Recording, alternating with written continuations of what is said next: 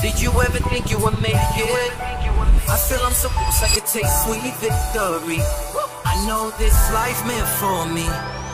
Yeah, why would you bet on Goliath when we got Bet David? Valuetainment, giving values contagious. This world of entrepreneurs, we get no value to haters. How they run, homie, look what I become. I'm the one. Podcast is late, so I'm fired up. Yeah, okay. We never do podcasts this late. Folks, episode number 184 with the founder of Papa John's Pizza.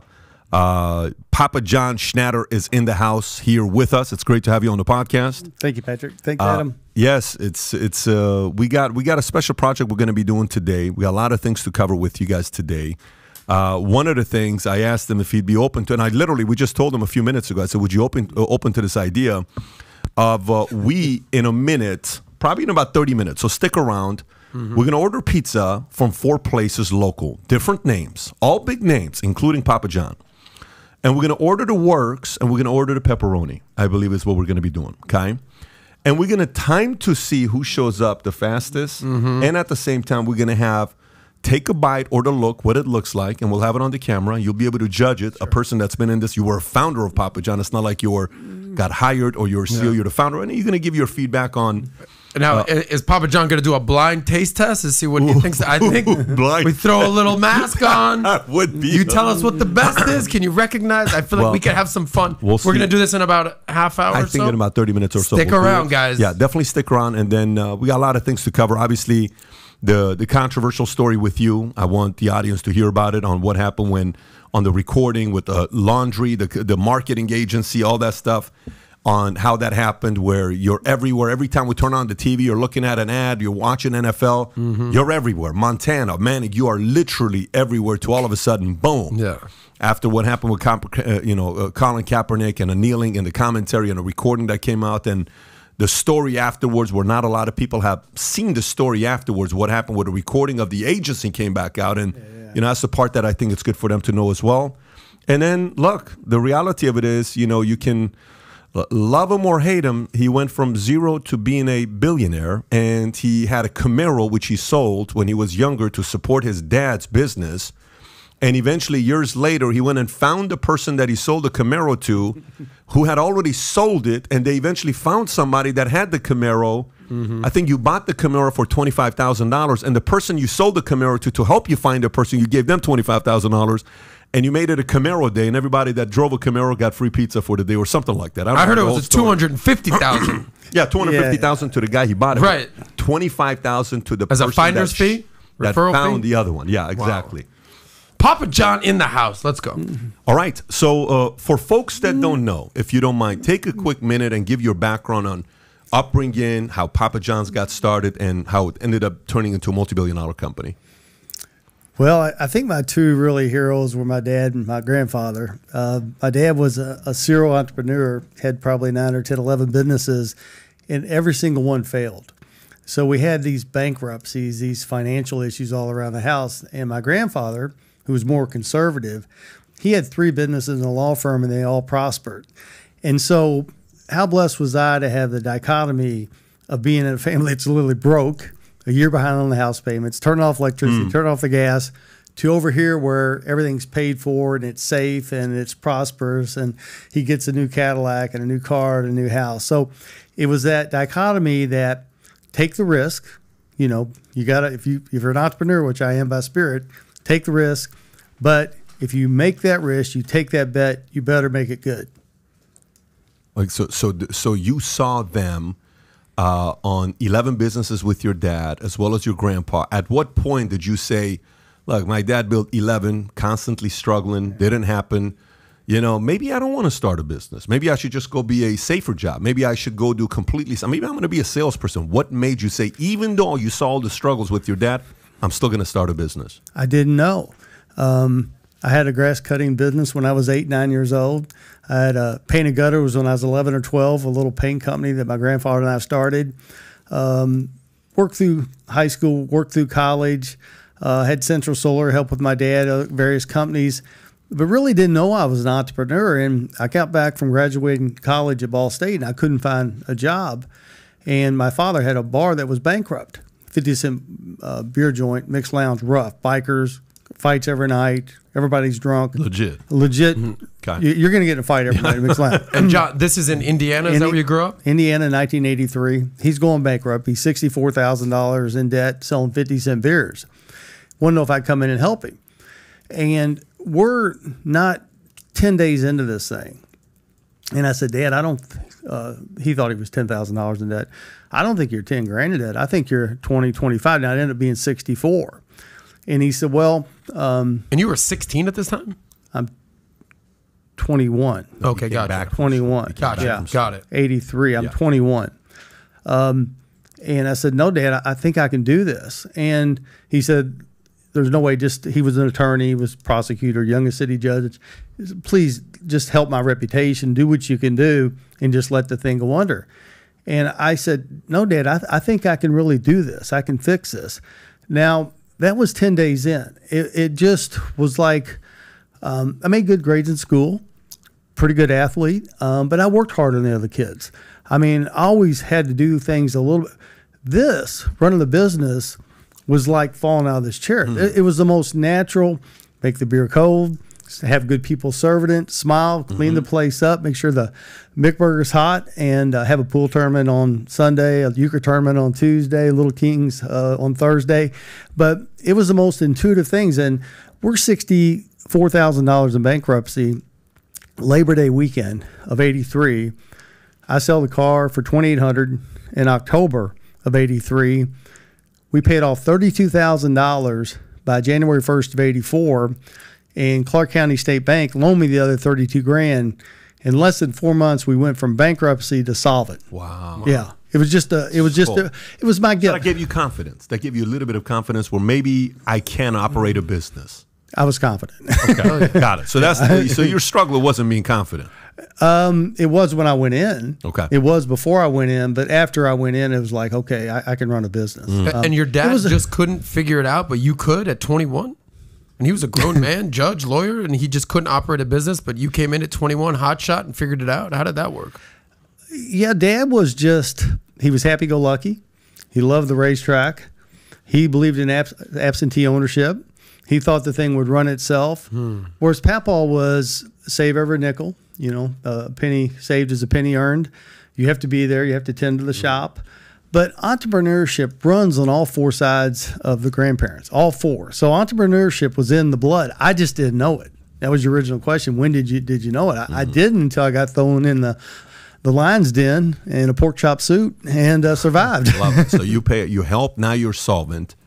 At what point do you leave and say, I'm going to go do it on my own? We're December, January, 83, 84. And my dad had a joke. John gets him drunk at night, and I get him divorced in the morning because he was an attorney. We were good. Great business model, by the way. I hated the bar business. I hated the drinking, the smoking, the fights. You're really doing something that's a negative impact on human beings, which is part of my soul that I just totally disagree with.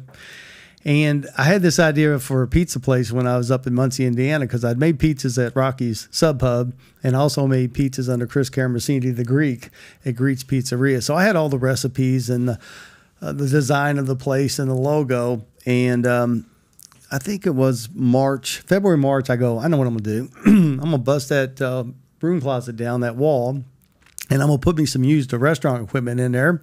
And I'm going to take that box with the recipes and the logo, and we're going to do $5 pizzas out the back and 50-cent beers out the front with a 50-cent game of pool. That was our business model. For $5 pizza, 50-cent beer, and 50-cent game of pool. 50-cent game of pool. And we got the pool tables up to $1,000 a week. I used to go in the bank where they had a machine, $1,000. That's 2,000 games. In quarters. In quarters. In each hand. The girl behind the counter, the bank teller, was kind of cute, and I'd walk in with $500 worth. And sounds like how Ricky Aguilar would pay me in quarters. We were doing pennies, and then we're doing $3,000 a week in pizza sales in the broom closet, and we're doing $7,000 a week selling 50-cent beers. We're knocking down $124,000 a year selling $5 pizza and 50-cent game of pool and 50-cent beers in 1984. Wow. So at this point, have you made pizza before? Is this your That's all first? I've done. That's all I've done Okay. since I made pizzas when because we were talking outside. I was a dishwasher at Rockies, $2.35 an hour, 1977, 78. $2.35 an That was hour. minimum wage, and I hated washing dishes. And right across from where I washed dishes is where Joe Fondrisi made pizzas. And the Fondrisi brothers, Joe, John, and Frank, ran Rocky Sub Pub. And I always dreamed of getting promoted from washing dishes to making pizza. And they got it right up in the Saturday scene in Louisville. Joe Fondrisi went to the front of the house to host us. And John Schnatter, Papa John, got promoted from washing dishes to making pizza. And I fell in love with it. I loved everything about it. So how much different was the pizza that you were learning from them versus how you adjusted it to your style? What I did is I ran around and stole everybody's best ideas. Okay. I went to Gaddy's. They did some things with the cheese.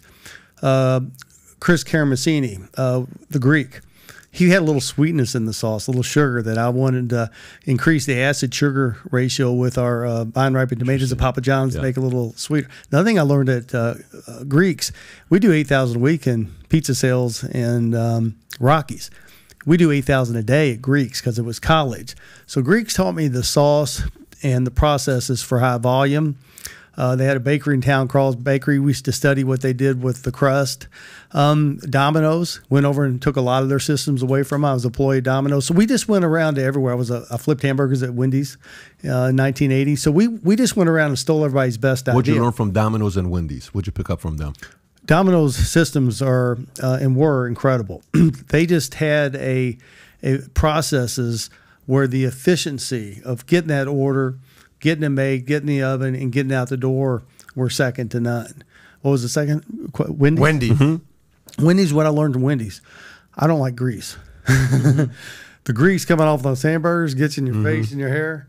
You go work at a Wendy's old-fashioned hamburger, and you'll kiss the kitchen floor of a pizza joint, a Papa John's, because the flour, who cares about flour, but grease. So what I learned from R. David, who learned from Colonel Sanders, was quality. Quality is our recipe. And we used to patty the beef in the back of the store, and R. David Thomas was a fanatic about quality. And we had him speak a couple times at our convention.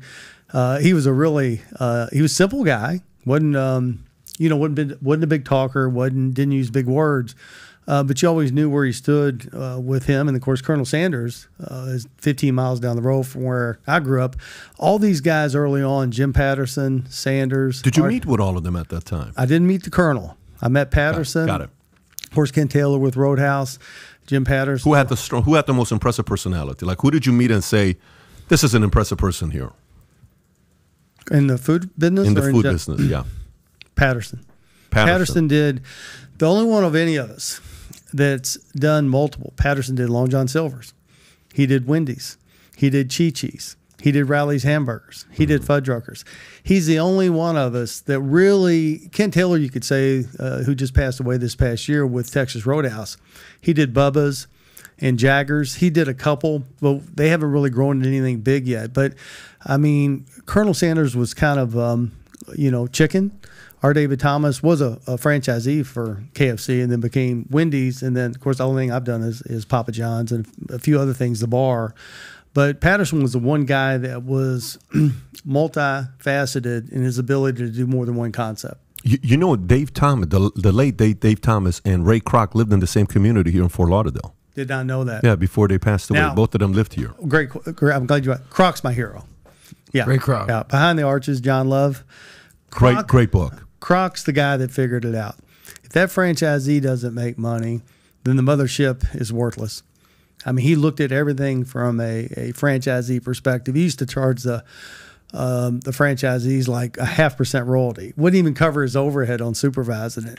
And it wasn't until Harry Stewborn came along in I think late 70s and the 80s and came up with a real estate play where we'll buy the land, build the building, and take 10% of the He growth. was the business guy. Harry Stewborn was the guy that figured out the economics, but Ray was a salesperson. He was the visionary. He was the guy that said we can turn this into something big. he was a multi-mixer. He was a milkshake blender salesman, for God's sake, when he met...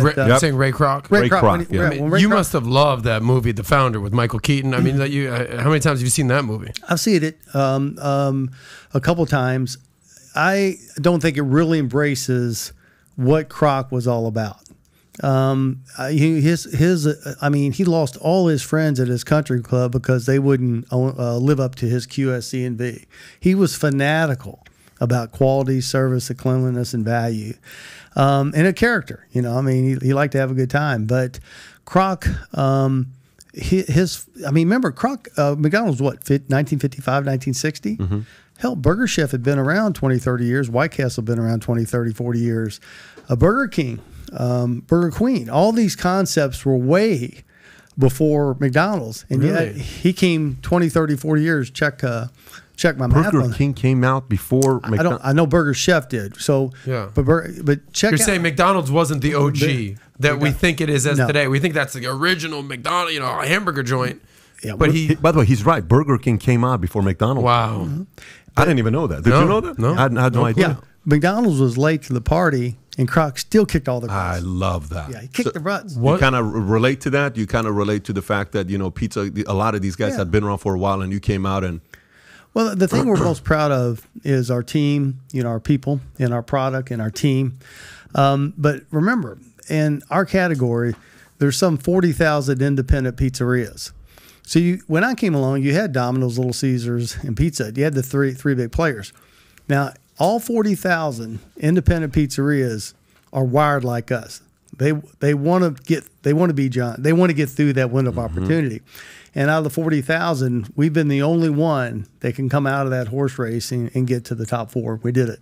And that's just because of great team effort and great product. And I got to tell you, we leaned on the book Behind the Arches by John Love pretty hard. Did you ever meet Ray or no? Nope. I've been up to Oak Brook 3 or 4 times. The university?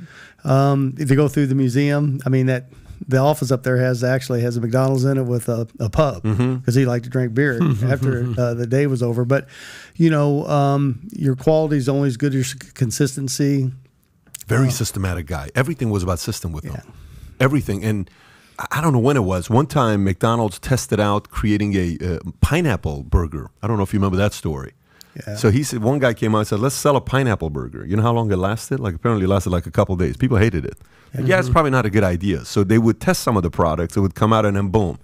Ray one time said 90% of the best ideas that we got at McDonald's came from bottom up. Would you agree with that? Was that also cultural with you guys where a lot of your operators would say, hey, John, what if we do this? And what if we test this? And what if we do that? Well, I think you always got to look for new and better ways. The McRib sandwich was a franchisee idea. The Egg McMuffin was a franchisee of McDonald's. But I'm sure for every 1 or 2 great ideas, they may probably had 1,000 bad. But when you start running your business from the C-suite and you're not out with the franchisee, store level, the suppliers, if you're not out looking on what's going on in the real world and learning, then you're not going to innovate and get better. Y'all just ordered some pizzas from Jets and Papa John's when I walked in, and the driver of Papa John's hadn't busted me yet.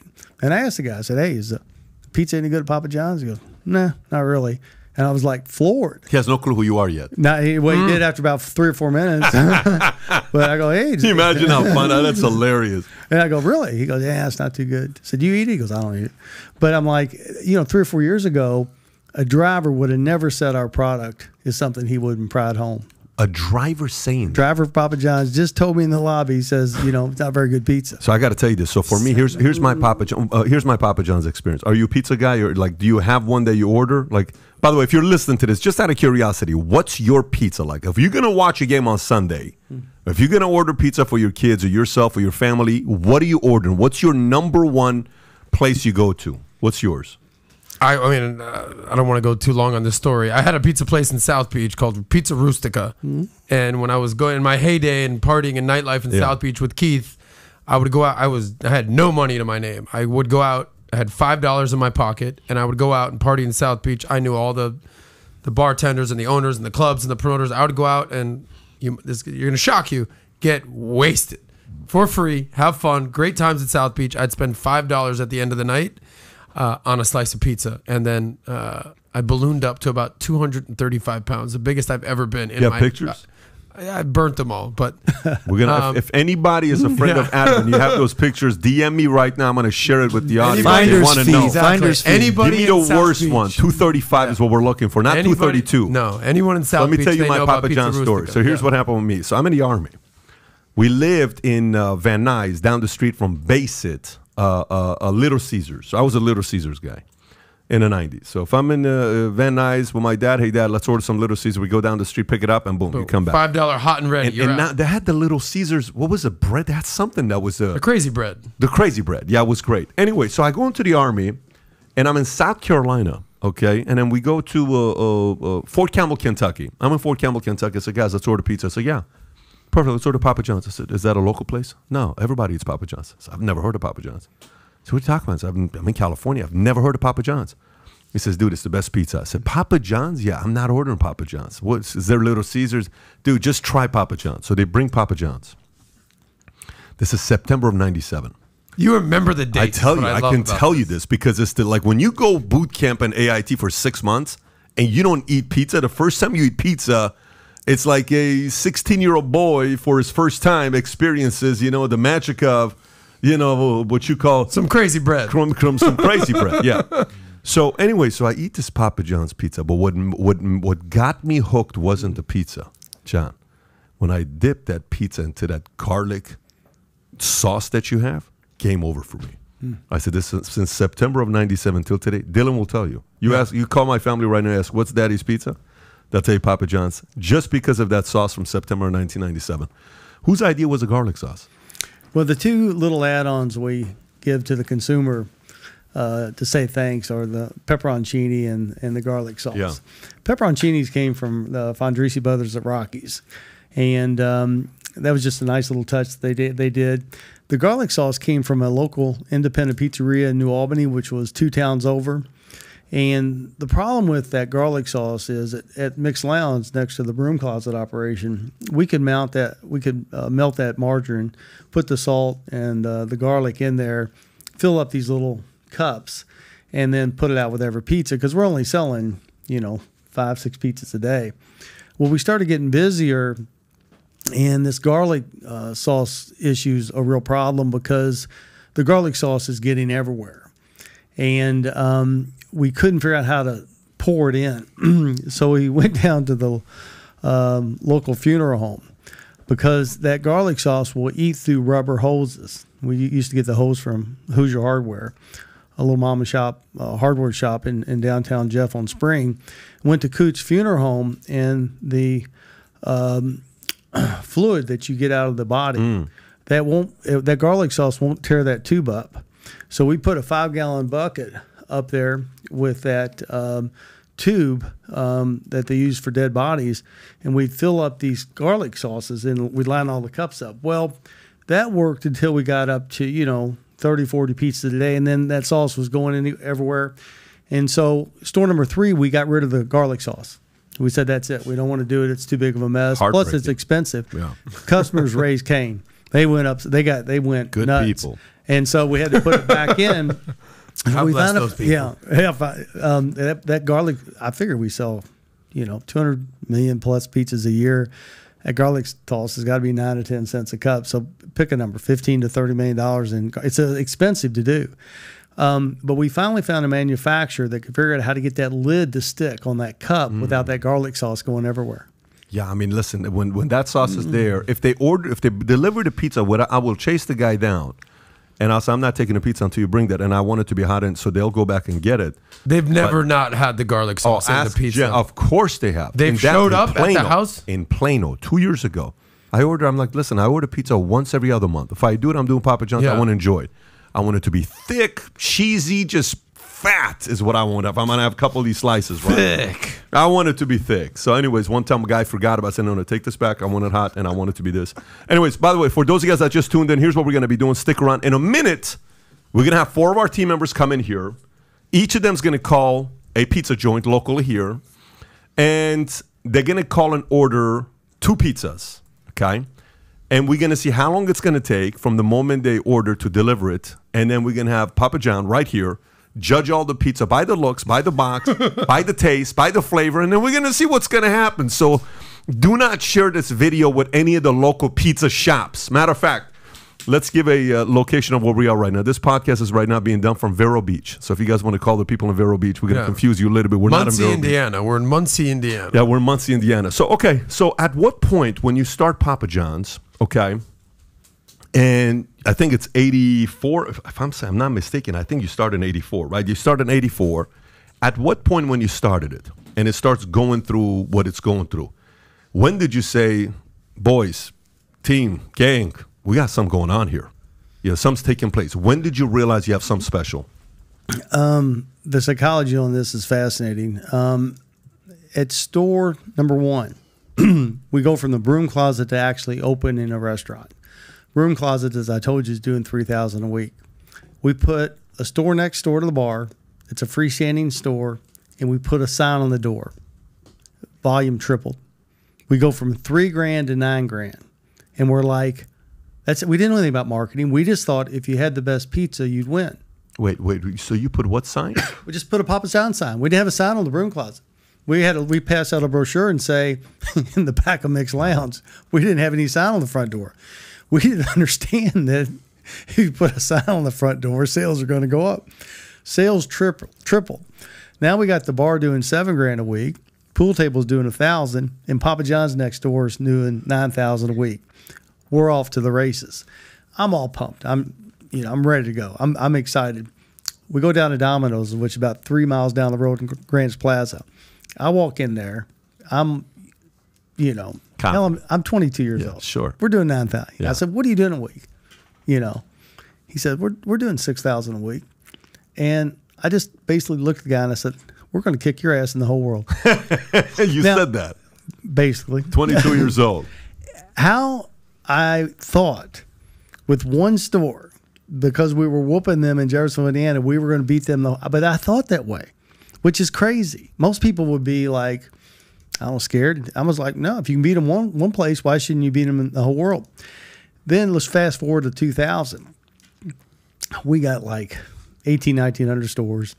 We're making, 70, 80 million bucks a year. And I'm going through people like shit through a goose. Mm-hmm. I'm relentless. I like the tenacity, the perfection.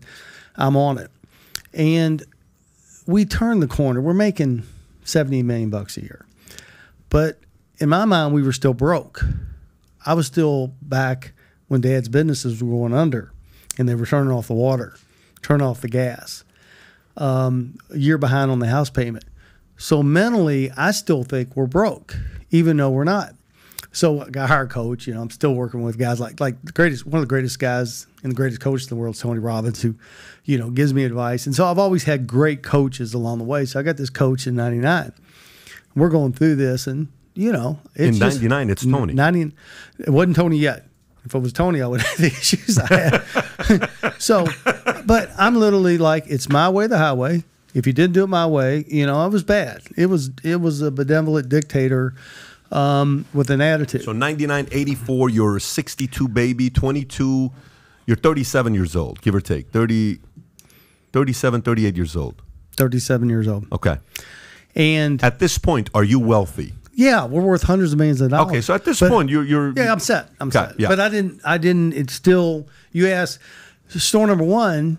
I thought we were invincible. We were going to beat Domino's in the whole world. Here we're our store 1,800 worth. The company's probably worth $1 billion. Mm-hmm, mm-hmm. And I think I'm still broke. I mean, because you're that. But that's the right mindset, though. You want a little bit of that, but you don't want to be. Dennis Rodman operates out of the state of fear. Jack Nicklaus, Tiger Woods operate out of the state of self-esteem. You want to operate. You want a little bit of fear. You don't want to be complacent, but you don't want to be that running the show. You want solid sense of self running the show. So I got this coach, and this guy's tough, but I didn't care because and so he looks at me. He says, "You're worth hundreds of millions of dollars." I go, "Yeah." He goes, "Vietnam's over."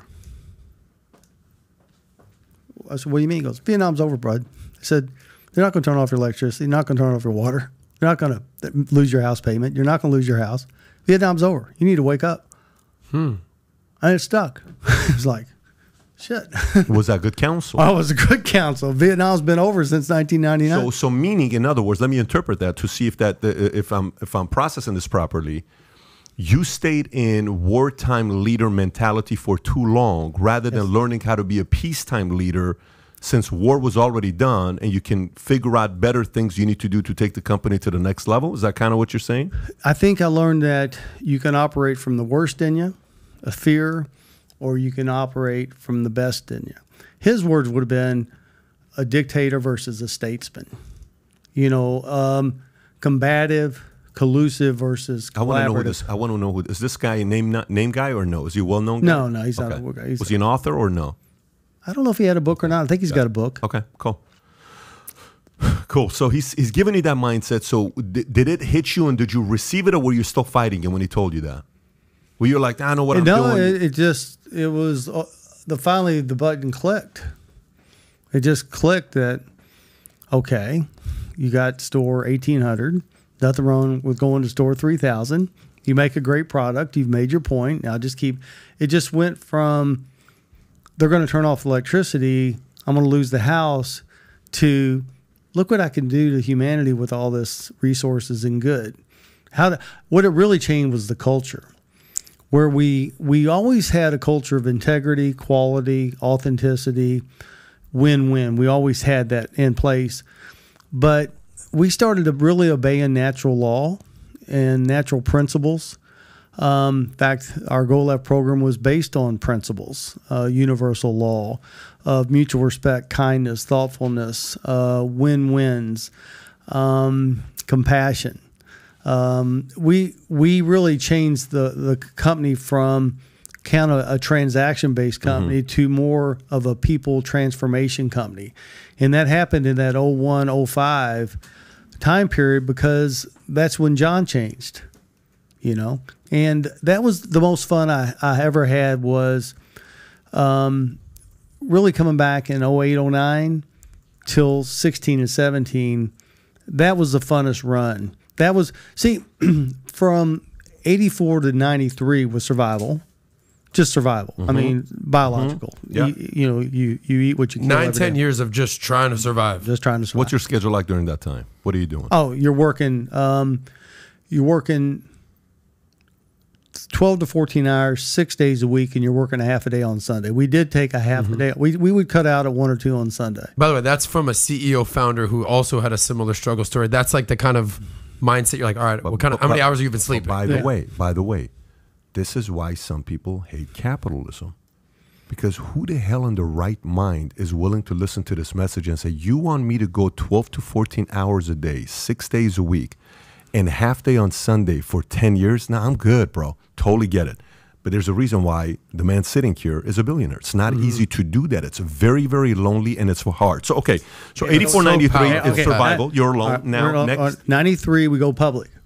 We go from where we can't hardly get $3 million loan from National City Bank in Kentucky, Louisville, Kentucky, $3 million. What was your EBITDA when you went public? Do you remember? Like 30. I mean, it was a good EBITDA. Okay, good. Yeah. To where the company's worth $200 million. I think it was June 26th of 93. We go from where I didn't have $5,000 to go on vacation with the family to now I'm worth $100 million one day. But I still felt broke until we really turned on the measurement system and the new culture in 03, 04. We were successful. We made a lot of money. We took the stock from $13 a share. If you look at pre-split, probably $130. 10x. It was, easy, maybe even more. I don't know how many times we split the stock so many times. But it was from the fear of failure, back to the 99, 2000 story. It was like I was doing it because I was worried about going broke. So 20 years you're going with this feeling. What was the first night you slept where you slept? So 84, you're doing this, you're starting it. When did you really sleep? Because there's a difference between sleeping and sleeping. I think... You know what I'm asking? I think 99, 2000 was... 16 years. Where I really kind of went, okay, I can get a good night's... I think that, I mean, I definitely slept better after 2000. This is where I got to interject here for a second. You're saying for 15 years you didn't even sleep. No, not didn't sleep. That's not what I'm saying. I didn't say not sleep. I said sleep good. He said this was the first time that he really got a good night's sleep. Well, this goes back to your point. But do you know what it is to sleep with that level of fear and paranoia, and someone's after you, and what if we go out of business? It's a different kind of sleep. That's what I'm asking. That's what I want to tap into, understand that nature. And by the way, here's the crazy thing. Even after you get the 100, 200, 300 million in the bank, right?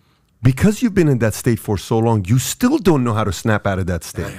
At least that's my experience.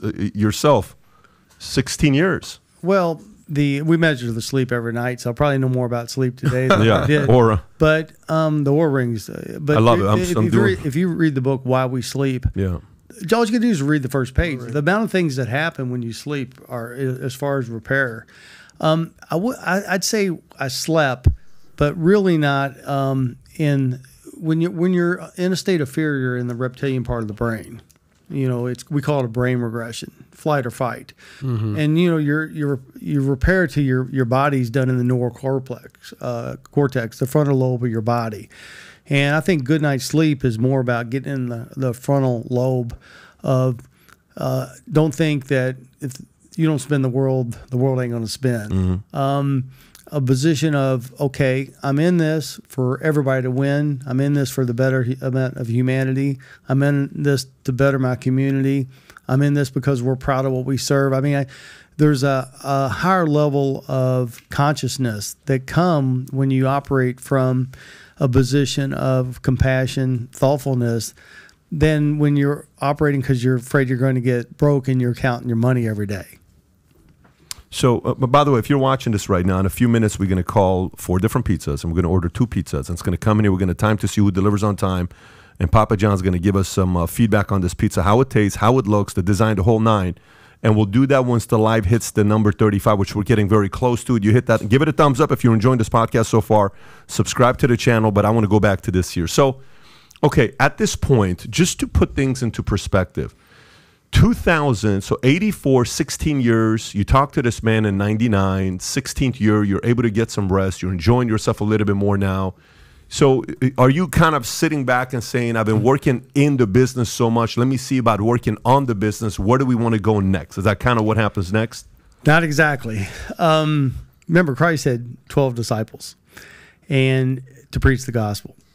And up till about 88, 89, there was 10, 12 of us that we could get out and preach the gospel of what Papa John's was all about. Remember we talked about Kroc, Sanders? There's a culture, a methodology, a process, idiosyncrasies in every kind of brand that are intuitive, instinctive that you have to learn. We got about 1,800 restaurants in 97, 98, and we lost our quality.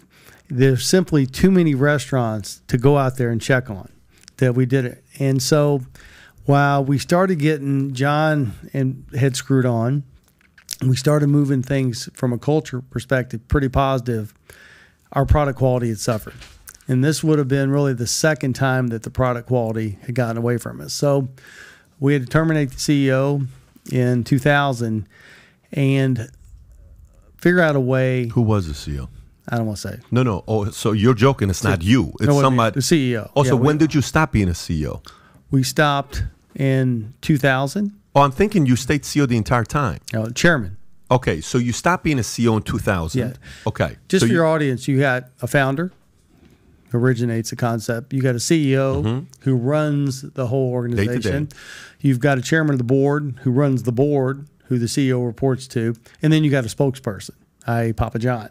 So I carry sometimes 4 hats, and sometimes, like today, shareholder and founder, 2 hats. So the quality. Who's the most important out of all those? Because this was the question that I had. Not even a question. CEO's number 1? It's not. No, I have my opinion, and I'll let him answer, but I don't think it's even a question. I think the CEO, with the founder's methods and ideology, assuming the CEO has the right mindset, has a quality mindset, not a production mindset, and knows how to get the right people on the bus and get them in the right seats. So anyway, I retired in 2000, and we couldn't figure out how do you measure 1 million pizzas a day. And we worked on that for almost a year, and had a tomato supplier out in Modesto came into Kentucky, and we set up till 2, 3 in the morning and figured out you're never going to measure 1 million pizzas a day. But what you can do is measure 65,000 a year in poll, like you do an election. And we set up a program to where we had pictures and service and stopwatches in 40, 50,000 homes throughout the country, so we could monitor the product quality and service. Now, fundamentals in a business are like staying fit. You got to do your emotional, spiritual, and physical push-ups every day. You saw the product came in from Jet's Pizza and Papa John's. You saw that when you came in.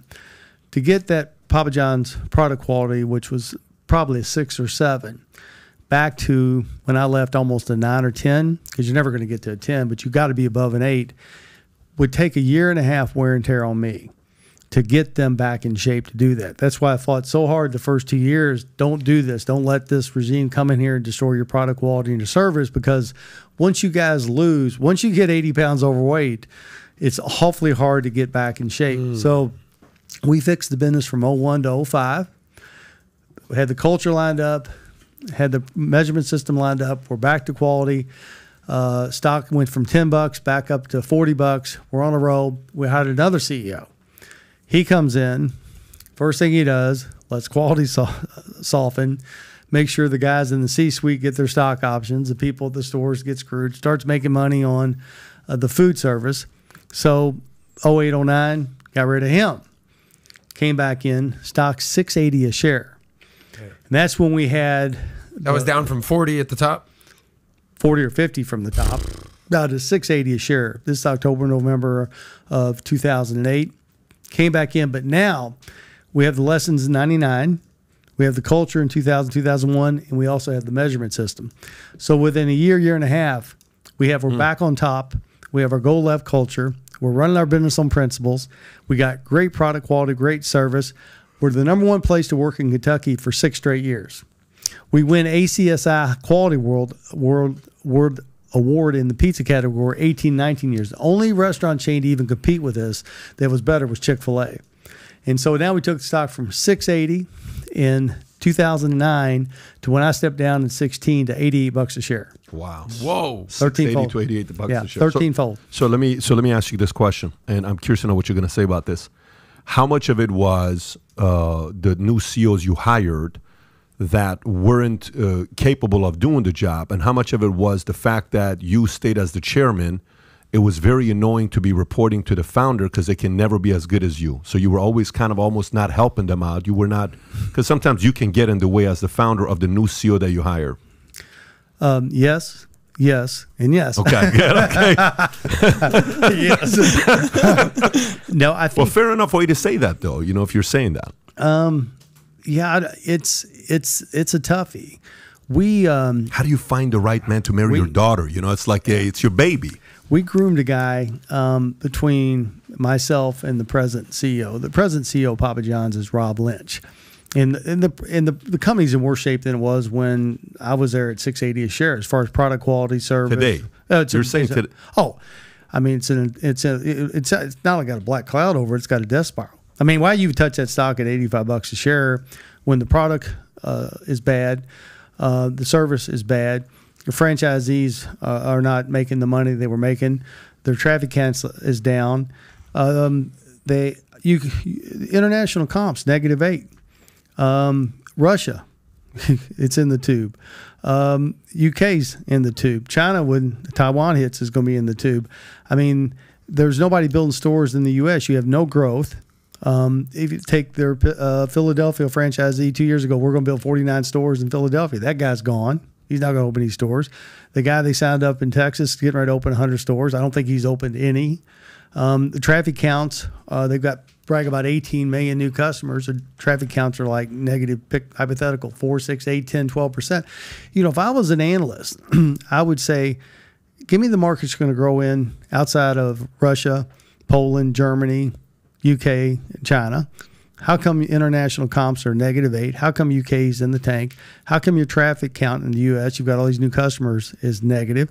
How come you've lost the ACSI award the last couple of years? How's your franchisee doing in Dallas? How's they doing in Pennsylvania? And by the way, how much money did your corporate restaurants make in August? Just ask the question. What are your transactions? What did corporate stores made in August? If they would answer that question honestly, I bet the analysts, I bet they'd run for the woods. Well, I'm glad you're being very gentle about the way you're putting them on blast. It was very, the way you went about it. If they're listening to it right now, the founder who started this company is calling out the product today with Papa John's, which we'll find out here in a minute. Right. When we order, because it breaks my heart, because I've been that as garlic a customer. sauce. Yeah, the customer. Question for you, Papa John. When you're saying all this, essentially kind of throwing your namesake in the mud, are you disgusted by it? Does it upset you? Or you're like, well, when I was there, maybe you're more proud of what you were able to accomplish? Like, how do you feel basically saying everything you just said about the company and where it's at now? We've been through this now 3 times, where every time I leave, they get away from the principles, they get away from the quality, get away from their service, get away from their transparency. But so is there an emotion that this? Of course, there's an emotion. What's that emotion, if you could put a name to it? First of all, you hurt for the employees, because when this went down, this started 3 years ago, 4 years ago, and they don't care about the employees. And we're not in the pizza business; we're in the people business. I mean, there's 300-400 families in Louisville that just got left hanging because they just picked up and went to Atlanta. All the good employees that were there 10, 15, 20, 25 years are gone. So no regard for people. And the thing that I tried to do is I tried to save the employees. I tried to save the franchisees. And employees, they just moved so quick. They didn't care, and they wanted to cut G&A. Franchisees, I've been telling them for some time, hey, pay attention to your food quality. We've been through this. We've seen this movie before. You get your service. And then COVID came along. You got a monopoly. You got a captive audience where people are sitting at home consuming alcohol. You can charge a higher number because people are trapped and they got free money, entitlements. And so this last 2 years, they've had a free ride. That's the worst thing that could have happened to Rob Lynch, the CEO of Papa John's, because he thought it was easy. Get fat and lazy. He got caught flat-footed. And now they let the product, the service slipped, image slip. What they should have been doing the last 2 years is getting ready for this day when COVID's gone and we're back to reality. They got caught flat-footed, and now they're in a spiral downward because of the reason we just mentioned. By the way, the same could be said for everyday Americans. That were all the entitlements you're talking about, the stimulus that you're getting, the free money that was going out there. People got lazy, and then obviously you see what's happening now. We talked about this February, March of 2020 on the interviews. The thing most dangerous about this is the psychology. Habits are formed in 18 days, solidified in 44, and in 3 months, it's a lifestyle.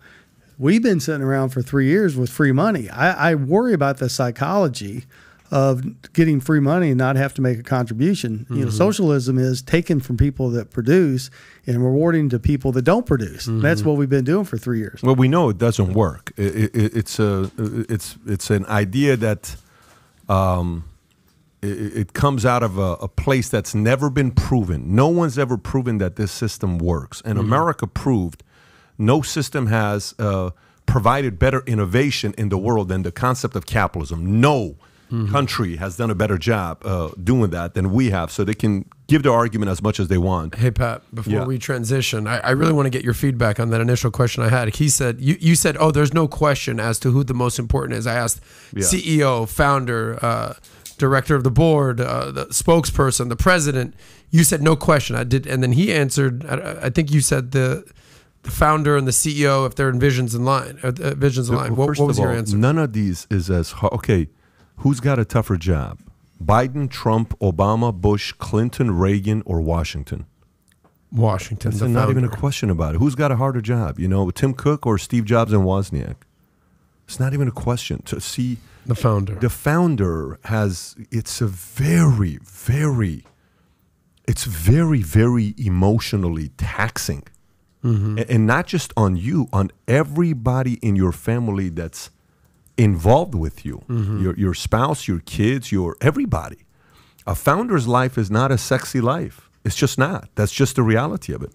There's nothing sexy about being a founder while you're a founder the first 10, 15 years. Said he got no sleep for No, but it's not that. It's a very honorable profession. It's a very honorable position to be in, but it comes with a lot of burden. It's not the most, people think, oh, look at this founder. He's worth what he's worth. Oh, yeah, go ahead, do it again. Well, matter of fact, you do it, I'll give you twice as much money as he made. Go ahead and do it. Go see.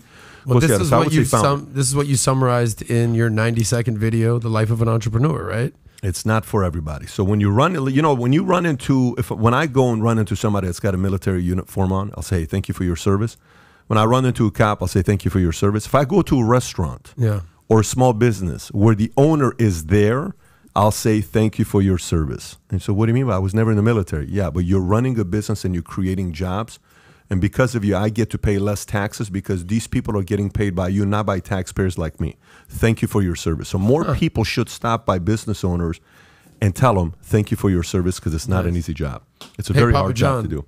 Thank you for your service. My pleasure. Yeah, there's no question. By the way, at the peak, how many pizzas were you guys selling at the peak? Peak, when you were there, how many were you guys selling? I think we were right at 1 million a day, 360 million pizzas, something like that. 1 million pizzas a day. I know it was a crazy number one Super Bowl Sunday the last year I was there. I think we did $20 million or 20 million. It was a crazy number. 20 million? I wasn't 20 million pizzas. Maybe it was $20 million in one day. That was That's intense. When we used to do $200 a day and thought we were rich in the broom closet. But that's the cool thing, though. It doesn't matter. I mean, that's the story. So look, let's address one thing. We're about to order the pizzas here in a minute, and then I'm going to go into some of the other issues that we got. But let's address one thing. So all of a sudden, one day, I'm looking at the news saying, Papa John is stepping down. Okay, hey, he's resigning. The board is asking him to resign. He's choosing to resign. All that mess that took place.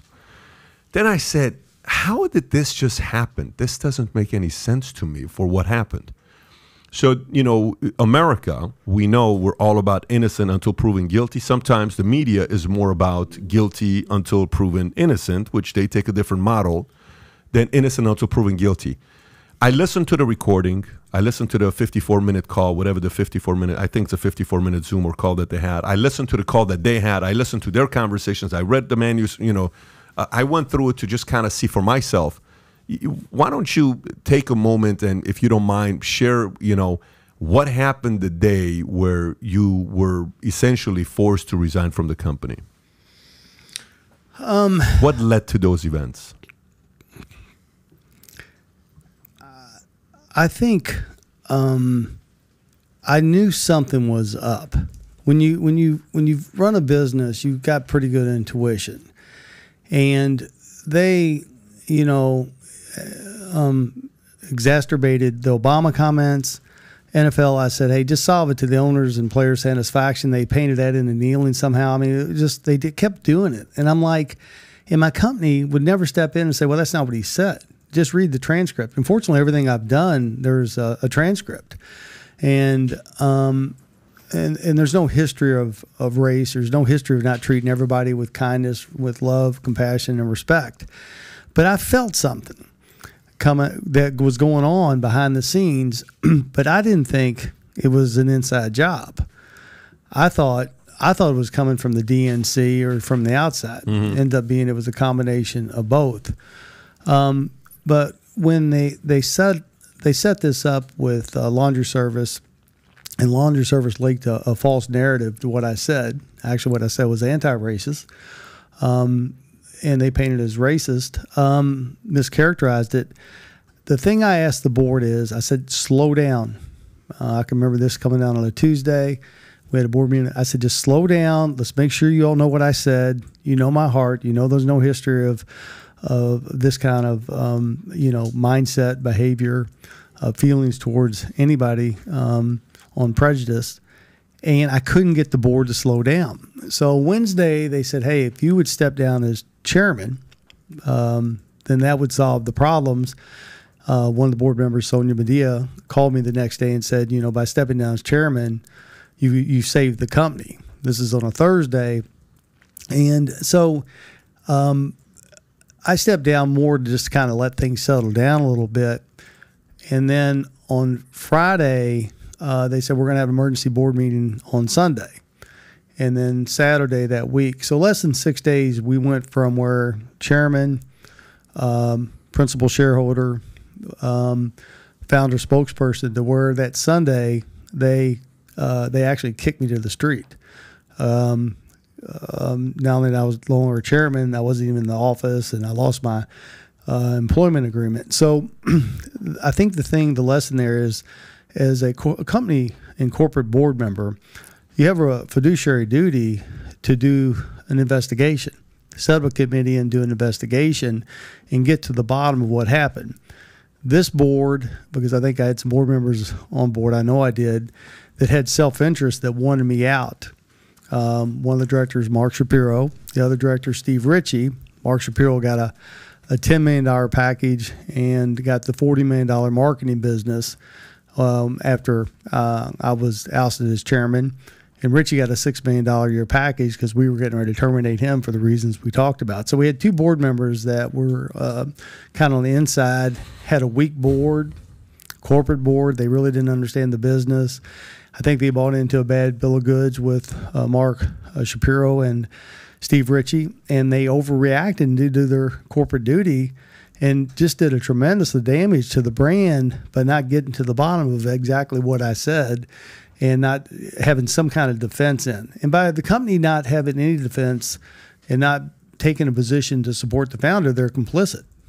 Yeah, and you know what's interesting? So I dug into this because sometimes as a business owner and you got strong opinions and you're vocal about it, you got to be careful because you're a target. And I'm somebody that runs businesses and I have strong opinions, and you know, there are a lot of people that don't like that. So for somebody like me, I said, let me take you as a case study. And I'm going to look at, because there's many case studies like yours. I said, let me take him as a case study. So in 2012, I want to say you're at an event and you made some comments about Affordable Care Act on a class on entrepreneurship. In a shareholder conference call, you said that you oppose ACS because your best estimate was that Obamacare was going to cost you around 11 to 14 cents per pizza. Okay. That's what the article wrote about you, what it says. But look at the context. Yeah. You kind of just did a little bit of what they do. I said delivery charge is $2.50, $2.75 a pizza. Yeah. Obamacare is only 12 or 13 cents. It's not a big deal. We can absorb it. I disagree with it, but it's not a problem for us because of our volume and the amount of transactions we have. Yeah, but my point is, a businessman has to look at these numbers. Like you just said, like garlic costs 9 cents, and if we're doing 20 million a year, that's, you know, 200 million. That's a real money if you're doing some number like that. You're saying 365. Let's just say you do 365 million pots, you know, pizzas per year, and each pizza has one of those garlic sauce, 9 cents. That's a number that you got to look at. You said 15 to 30 million in garlic sauce, I believe. Well, depends on how many they do. If they do 365, it's more like, you know, 35 million. Not 35 million bucks in garlic. Yeah. So, but you have to understand, if you're a founder and you're the spokesperson, and if you say, listen, if my costs go up, I just pass them on to the consumer. The left will attack you for saying what I just said. But guess what? If you're in the business and the costs go up, you pass it on to the consumer. It has to. That's, I mean, to you and I, it's common sense. It has to. Like right now in California, I don't know if you saw in California. By the way, I'll tell you what I did. I see you, just so you know, I'll let you know. So when I'm, one of the guys shows up here, guy runs a restaurant in, Mexican restaurants in California. He's got 38 of them, okay? So he said, did you hear about the new law that just got passed for restaurant chains with over 100 locations? I said, yeah, I heard about it. So he says, this is going to impact us. I said, let me take a look at it. So I'm looking into it. I says, well, they're raising the minimum wage. Did you see the number? They're raising the minimum wage. $22, I believe? $22 in California per employee working at a restaurant that's got 100 chains or more, okay? So if it's 15 going to 22, that's a 50% increase, and restaurants' margins generally are what? 3 to 5%.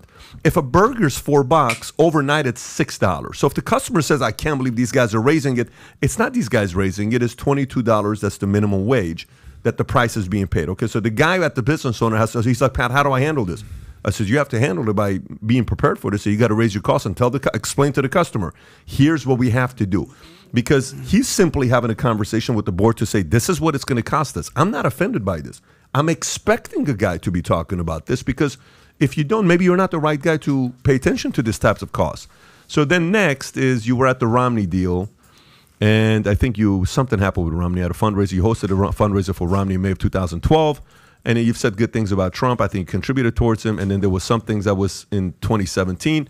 And then right afterwards, this event takes place, right, with your situation. So I said, let me go read into what you said. Because believe it or not, I thought this entire time you said the N-word, okay? Do you know the story with did you listen to the recording? Yes, or did. No? I did. I watched the whole thing. There was a Colonel Sanders reference. Yeah, I think it's important for him to address it. Yeah, so it was, in 2017 on an earnings conference call, the NFL was hurting, and more importantly, by not resolving the current debacle, the NFL players' satisfaction. NFL leadership has hurt Papa John's shareholders. Okay, fine, it's a call out to the NFL. They're not going to be happy about it. This should have been nipped in the bud a year ago. Fine. And then it says Papa John's founder used N-word on a conference call. So what? So what's the context here? Then you hear the recording, questions in the first place because it wasn't intentional, it was sensitive.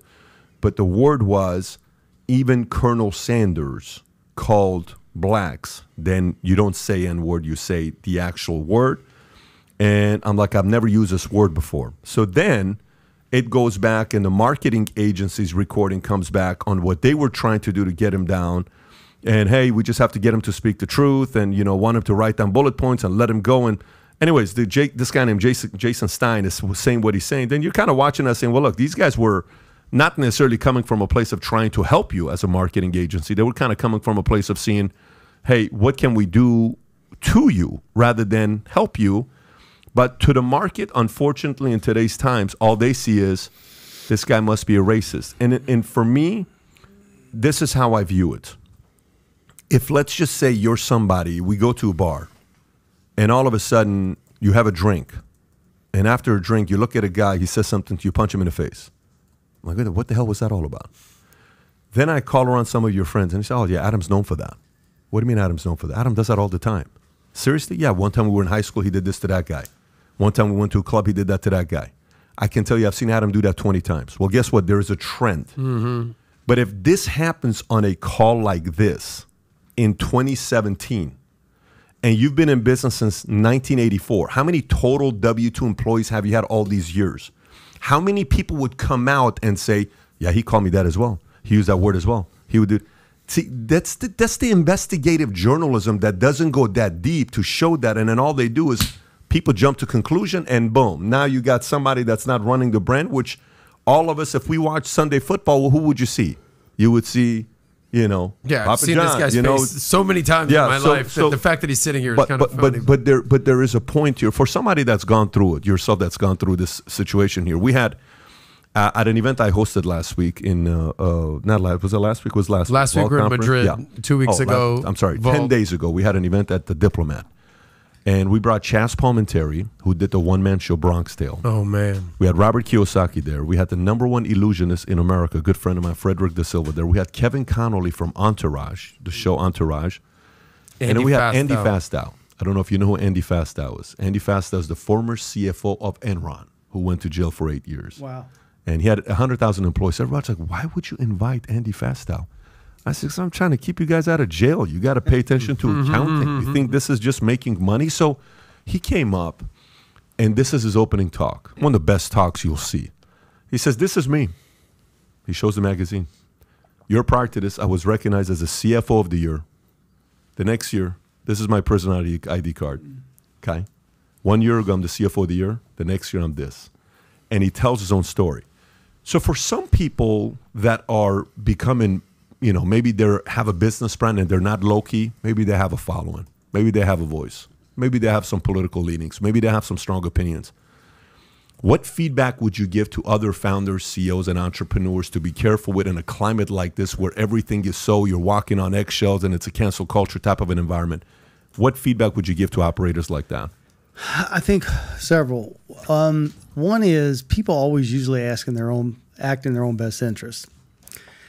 You have a board of directors that hired a CEO, that hired an agency, that sets the founder, the face of the brand up, and betrays a false narrative that is a racist. Who in their right mind, tell me how that's in anybody's best interest? The shareholders, the franchisees, employees, the founder, the board. it's in nobody's best interest unless you're Washerman and you want it head of the DNC, because, you know, I'm involved with a lot of things that involve entrepreneurship. I mean, so from my perspective, there's no way I could have seen this coming, because you wouldn't think, back to the inside job, that people would act in something that's so far in everybody's worst interest. The second thing is I was set up, false narrative, shouldn't have repeated Colonel Sanders, but the intent, it's a good heart. And, you know, slurs or anything like that, it's all about what you meant and what you felt. And there was nothing but love and kindness in the history. There's no history of this kind of repeated offense. There's no priors, is what you're saying. No, of course not. But let's get the 2-inch violin out. Let's do a 10-second pity party for John. Now let's get on with life, because the universe always works for me. It never works against me. Sometimes it felt like it. Now, why I had to go through what I went through to get to why I'm sitting here, I don't know. But you got to take that position. And I look at California at $22. I look at Ukraine and Russia. I look at this labor market. For some reason, it was my time to get out of that situation. I wouldn't have done it that way. I'd have given a decent burial, but it wasn't my choice. They overreacted, they panicked, they did a lot of damage, and it's done. It's done. They will be held accountable. So I think moving forward, you got to go, okay, what did I learn from that? And the thing is, in your 90-second tape, you know, you wake up every day and you make it happen. And so I don't know what the universe has in store for me. I can tell you the 4 principles, the 4 characteristics is me that I want to have. But that other opportunity will come along, and we'll do something bigger and better for humanity that's better than the bar, better than the pizza.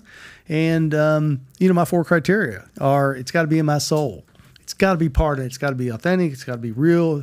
It's got to be truthful. 2 is, it's got to better humanity. If I'm not better than my fellow man, that's why I hated the bar. Pizza was fun. It brought friends and family together, but it's processed food. Let's face it. I want something that's going to improve humanity. I want something I can scale up, because I like big stuff. I like making an impact. And 4th is, it's got to be sustainable. I don't want to be feeding it every month. So until I come across those 4 things that are in my being, in my fabric of my soul, then I'll just have to sit tight and be patient. Remember, I'm an entrepreneur. I'm allergic to patience. So this is very difficult to sit here for 3 years and not do a whole lot of anything, but I'm doing it. Can I assume what you have been doing? When you were going through all this, permission to speak freely here, you didn't look your best. You were probably 30 pounds heavier, 40 pounds heavier. You look great right now. So I assume you've been working on yourself, inside, outside, emotional, physical, all that fun stuff. You know, people kind of go, when this went down, did you hit rock bottom? And the answer is no, because the people that did this, I loved them. I loved them, and I protected them. And I made them all multimillionaires. This went down July of 18. It wasn't until January, February 19 where I finally had to come to grips where they really did do this. The people that I really care about, really, it was so painful to see that I would just go blind. I wouldn't see it. And that was the hardest moment, I don't know, January, February, March of 19, whereas these people really did this. I mean, they painted me as a racist. I mean, can you imagine being the founder, the spokesperson, taking that thing from $6.40 a share to the company's worth $3.5 billion, and the people that are around you, they're supposed to be protecting you, hired an agency and set you up. I didn't want to see it. And so you had to get back to get out of denial and get right back to they did it. Now, from there, you keep harping on it. You're angry, you're jealous, you're vindictive. Well, shit, that's no way to go. So you just got to kind of go, all right, I forgive them, but I didn't forget their name. Or wherever wherever you're at. No question about it. And you just move on, and you just start trusting the universe. You trust in a higher power, and you just know that there's something bigger and better lying ahead. Pizza. When you hire pizza employees, they don't have MBAs. They hire people like me. Like when I was 18, I'm going to be working at places like that, right? So I'm not somebody, I'm Middle Eastern. So pizza people hire what? Minorities. That's who you hire. So you've had many chances to offend those communities. You haven't. It so happens that you do that in that sense. Now, look, for us, I don't think in any context it's to use that word. Just the other day, I'm playing a video by Fat Joe, and I was uncomfortable because he kept. I'm like, well, it is what I listen today. I'm working out with E in the morning. 6 o'clock in the morning. You know what I'm listening to work out? Who do you think I'm listening to when I'm working out today? I'm listening to Troublesome. I'm listening to Life Goes On. I'm listening to, All I Need in This Life is Sin is Me and My, I'm listening to Hit 'Em Up this morning. I'm working out. And I'm sitting with Jimbo and we're working out right now. Some people say, "Pat, you've lost your mind." Gets me going at the gym. Now, so sometimes we're around it, but I'm glad you were open to talking about that. Appreciate you for doing that, being a good sport about it. Because, again, in business nowadays, what I hear a lot when we're doing consulting with different folks, this is starting to become more of an issue today than before. So it's constantly coming up. Yeah, the two things that I'm most thankful for going through this, for some reason, the public knew this was dirty pool. They knew this had a stint. They never bought into this the whole story. They didn't buy into the John. And I mean, usually the public is kind of gullible. And the second thing is, I have a tape. They left the tape. The dumbasses left the tape running, and I have the tape that says, we basically hope he gets out of the pasture. We hope this guy gets screwed because we're part of it. So, we got him by the throat. They set me up. They mischaracterized what I said. They reversed the intent of what I said, and the public never bought it in the first place. So, how lucky am I? Well, it's based on that. I think that's the best transition to see. Let's see how their pizza is doing. So, Eric, if you want to bring everybody in here real quick. We are going to do a social experiment right now. A social experiment that we just thought about last minute. If you guys want to head in here and don't break the bank's vault door. Okay, so what? Oh, Neil. Ooh, Neil has entered the building. So everybody come over here. Come around. Natalia, come on, Natalia. Who we got Rob as well in his suit today. So nice to meet you. How you doing? What's your name, sir? I recognize this girl. I recognize this girl right here. How you doing? Okay. Natalia. So here's what we're going to do. Rob, I asked you to get numbers to 4 local pizza joints, okay? Right? We said 4 of them. Yep, we have 4. So each of you is going to call one of them simultaneously. You're going to step out, and we're going to time it. I'm going to give you the time on when you called it. Okay. Okay, you're going to get the number ready to call, and you're going to tell us who you're calling. You're going to order a regular pizza, a pepperoni pizza, and the works, right? Is that what we agreed on, John? Those are the 2 we're doing. Yeah, we'll do Peps in the works. Okay, Peps in the works. Okay, that's what you're doing. And then we're going to wait to see how long it takes to come. We'll time it, Eric. As they come in here to the front door, somebody's just got to time it. 32 minutes, 28 minutes, 26 minutes, 59 minutes, whatever the time's going to be. Well, hopefully the podcast then will still be going up here, and we'll judge this pizza by somebody who's been in this space for quite a while, so he kind of knows the pizza game well. So the moment we say 3, 2, 1, first of all, who you calling? Natalia, who's yours? I'm calling Pizza Hut. Okay, so you're calling Pizza Hut. Papa John's. Domino's. Jets. Get your phones ready, everybody, on 3, 2, 1. I'll let you know to dial. 3, 2, 1, dial. 323. You guys can step out. You guys can step out and go place your orders. And don't mention a guy we know named Papa John, okay? All right. 323 it is. Hey, Neil, good to see you, buddy. You as well. 323 it is to see how long this is going to take. What'd you say? Are they already calling? Yes? Okay, sounds good. All right, so let's get back into this here today.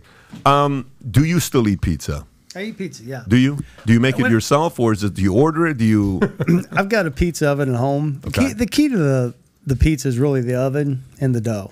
And so I'll get some dough from Papa John's or get some dough from my friends at Jets Pizza, and then once you got the dough right and the oven right, you can kind of wing it from there. Now, which dough is more important? Dough as in bread or dough as in money? Which dough would you? Because you got both of them, so.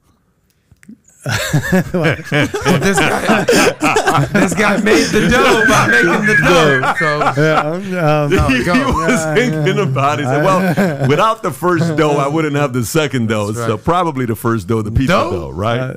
I think money talks and BS walks. I think you got to go with the cash. You got to go with the cash is what you got to go with. Yeah. So today, with everything that's going on, you were talking about a lot of different things in regards to pizza. I got a couple guys that I know that run pizza shops. Is this a time where a small business owner, kind of like yourself, that came out And you were telling the Ray Kroc story as the founder, how he went from not being the first. Burger King was there already. All the other guys were. Is this a good time to open up a pizza business? I started in Reaganomics in 1984 when I founded Papa John's. We had a leader that was small regulation, pro-business, pro-small business. What was it saying? The most dangerous words in the English language are I'm from the government and I'm here to help. Yeah. Smaller taxes. I grew up with that, and I mean, how lucky was I? This situation, this administration is just anti-small business, and I don't like when you can have empathy for folks when you've walked a mile in their shoe. I told you we cut grass when I was 8, painted gutters when I was 12. Did the bar when I was 21, started Papa John's when I was 20. Even when we got big, we were a family of small businesses. The average franchisee had, 3 or 4 stores. So my love and affection and appreciation and respect for small business is probably second to none. If I was going to do, let's take a Papa John franchisee. You're getting involved with a company that's let the quality slip, let the service slip, unit economics. I'm not sure 30, 40, 50% of the stores out there are not making money or breaking even. You had this issue with the founder, that you got a board that hired a CEO, hired an agency that caused a huge mess and really tainted the brand. Is that team still there that got rid of you? No, the CEO that did this got fired probably 10 months after I left. They fired the CEO that did this.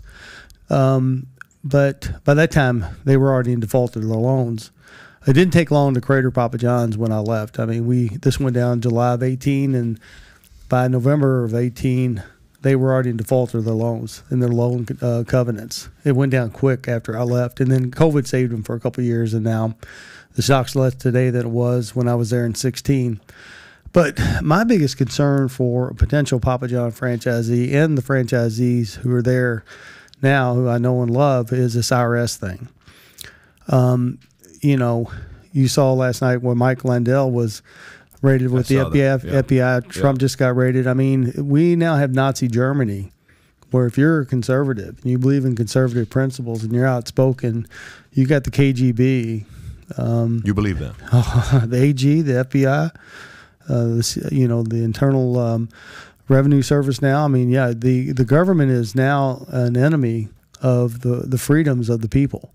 And if you don't think that, if they attack Lindell, Trump, Flynn, Papa John, if they attack us, sooner or later they're going to attack every American that doesn't believe in their ideology, that has a voice. And you came from Iran. I've talked to people from Hungary, Lebanon, Pakistan. You all know exactly what we're dealing with. Cuba, Venezuela. Yep. You all know that this is not fun stuff. When the state controls the media and the state controls the government agencies that can perpetrate and hurt the people that are supposed to be protecting our freedoms, you're dealing with a very dangerous situation here. And by the way, they don't hide what they do. They're very open because they want to intimidate you, so folks like the three of us don't talk about what they're doing. But this is a very dangerous situation when the state controls the media and controls the agencies which are going after our freedoms, our individual freedoms, our freedom of speech, etc. Do you think this strategy they're taking is sustainable long term, or do you think eventually it's going to come to a stop? Or do you think people have to stand up today, or else it could end up being something that stays for a while?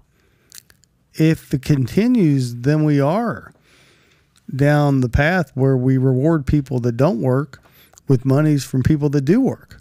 That's socialism.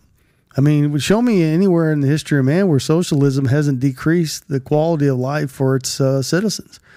So this is going to get, this midterm is crucial to stopping the kind of the KGB, Nazi, Gestapo kind of mindset and ideologies has been promoted by the upper left right now. I think this is critical. Do you think last night we're having dinner, at a restaurant I've never been before called Casa D'Angelo. Yeah, good place. Which I go there 3 or 4 times a week. I was at Angelo today. And we're sitting down having a good dinner with a few of our friends, and one of the questions comes up at the end, after 2.5 hours of dinner. Do you think he's going to get indicted? Do you think that's going to happen? If you watch some outlets, left, right, center, some are saying yes. All of left is saying yes. Some of right are starting to say yes. Question number 1, do you think he'll get indicted? Number 2, if he does, what will happen? Who are you talking about? Trump? Trump, yeah. Okay. If you're Trump and you weren't prepared for this and you didn't set a booby trap, then you deserve what you're going to get. Because you know, he had to know that they were going to come after him. And if you don't think that way, if I'm not thinking that way, I'm thinking that way. 5 moves ahead. Landell was thinking that way. You're in our shoes. You got to be knowing what they're going to do. Steve Bannon's been out saying they're going to raid Mar-a-Lago now for 6 months, 12 months. So what Trump should have had was a picture of Biden's. I mean, there should have been something in there where it made them all look like fools. But, you know, if he had classified documents that really are unclassified, because he has the right to do that, he's got to know that even though he unclassified them, they say top secret, perception-wise, they're going to kill him. But he has to know that. He's a smart guy. He's the smartest of the 3 of us put together. So if he got sloppy, and he wasn't the one that put it all over the office floor. He didn't do that. That was a setup by the FBI. But if he did not prepare for them to do what they did, not knowing that they're going to twist it. Remember, I said Colonel Sanders says it. I would never say it. Lost my company. They will twist the slightest little thing and destroy you. He's got to know that. And if he left himself wide open, he's going to pay the price. So your answer is he could possibly be indicted. Okay. Remember the COVID vaccines? Before then they had, I'm not going to, hydroxychloroquine, and then help me with other, ivermectin. Okay. The one there that's really the one that does it, ivermectin, but both hydroxychloroquine and both ivermectin. The ivermectin will keep you from getting sick. He put hydroxychloroquine out there because he knew it would work, and he knew the left would shoot it down because he promoted it. He did that intentionally to leave the other drug where you get access to it. He's a smart guy. I mean, he's a smart guy. He knows what he's doing. I can't believe that he would leave himself that wide open, especially with lawyers. What's your split? Is it 50-50, 80-20? That he's indicted? Yeah. The market crashed yesterday. That just changed the whole election, 54 days out. So it depends on what day it is. I think that the left will do anything to get the focus, the American public's attention off fuel prices, devaluating the dollar, inflation, the war, the botched defunding of the police, anything to get the public off the real issues and on to Trump or something else. I think that the media will do it, because the media is simply an arm for the left. So, I mean, if it'll sell newspapers and draw attention from the real issues, I think the left will go that far with this. So you're more of a, it's more likely to happen than not to happen. That's kind of what you're saying. That's how I took it. Well, now, Kai, I'm sending you a few pictures. Prepare those, please. I think the odds of Trump not being prepared for this are very low. So you're saying he's ready for it if they do indict him? If he wasn't prepared for this, then shame on him. He's now had 4 years to know that he's dealing with the devil, and the devil plays dirty on every corner. And if he's a proactive guy, so I think he is ready. Now, whether this AG indicts him or not, that's just simply the craziness of the left. Because I don't think, even if he didn't do anything wrong, which again he can declassify whatever he says he can declassify. If they find a technicality, well, you declassify but you didn't follow the right process, then he's done. I guess we're going to find out here soon what happens there. By the way, you were an operator from 84 to, say, 18, 34 years of running a business from zero to a multi-billion dollar company, right? $3.5 billion company. Yeah, that's pretty intense to do something like that. Very few people in America have done that. But the question becomes, how closely are you following the markers? Because for you, the pizza business, you have to follow market closely because your customer is low and middle income families and sports fans. So everything matters to you. Like when 9/11 happens, probably you can track back to what happened to your business, whether it was good or not. Or when, 2008 happened, 2007, when the market tanked 38%, you have to see, well, that was a good year for us because people went from buying high-end food to they realized they can afford to only buy pizza. So we did well, or this did well. When you look at the different markers today, okay, well, what we have, amount of money we printed, we're seeing inflation, we're seeing, gas prices, we're seeing what happened to the stock market yesterday, we're seeing loan officers refinancing business out, mortgage rates are up now, 6%, 5.9% if you got a 650 credit score. All this stuff that's happening, and then you hear the camp, we're not in recession, we know the definition of recession, we know all this stuff. Have we hit bottom yet? It's at 31,000 right now. If you look at Dow today, it's at 31,000, give or take, right? It went up a little bit, but not a lot of it. But it's around 31,000 Dow. How low do you think it'll go? It's at 30,952 is where it closed. It ended up being down 152. Are we at the bottom? Or do you think with the things that's going on, we're still got some more room to go lower than 30,950 today? Well, I can tell you one of three things. The market will go up, it'll stay the same, it'll go down. That's what's going to happen. Who knows? Market December, when Trump was still in office of 19, the market was 29.7, 30,000. So we're within 4% of what it was when Trump was in office. I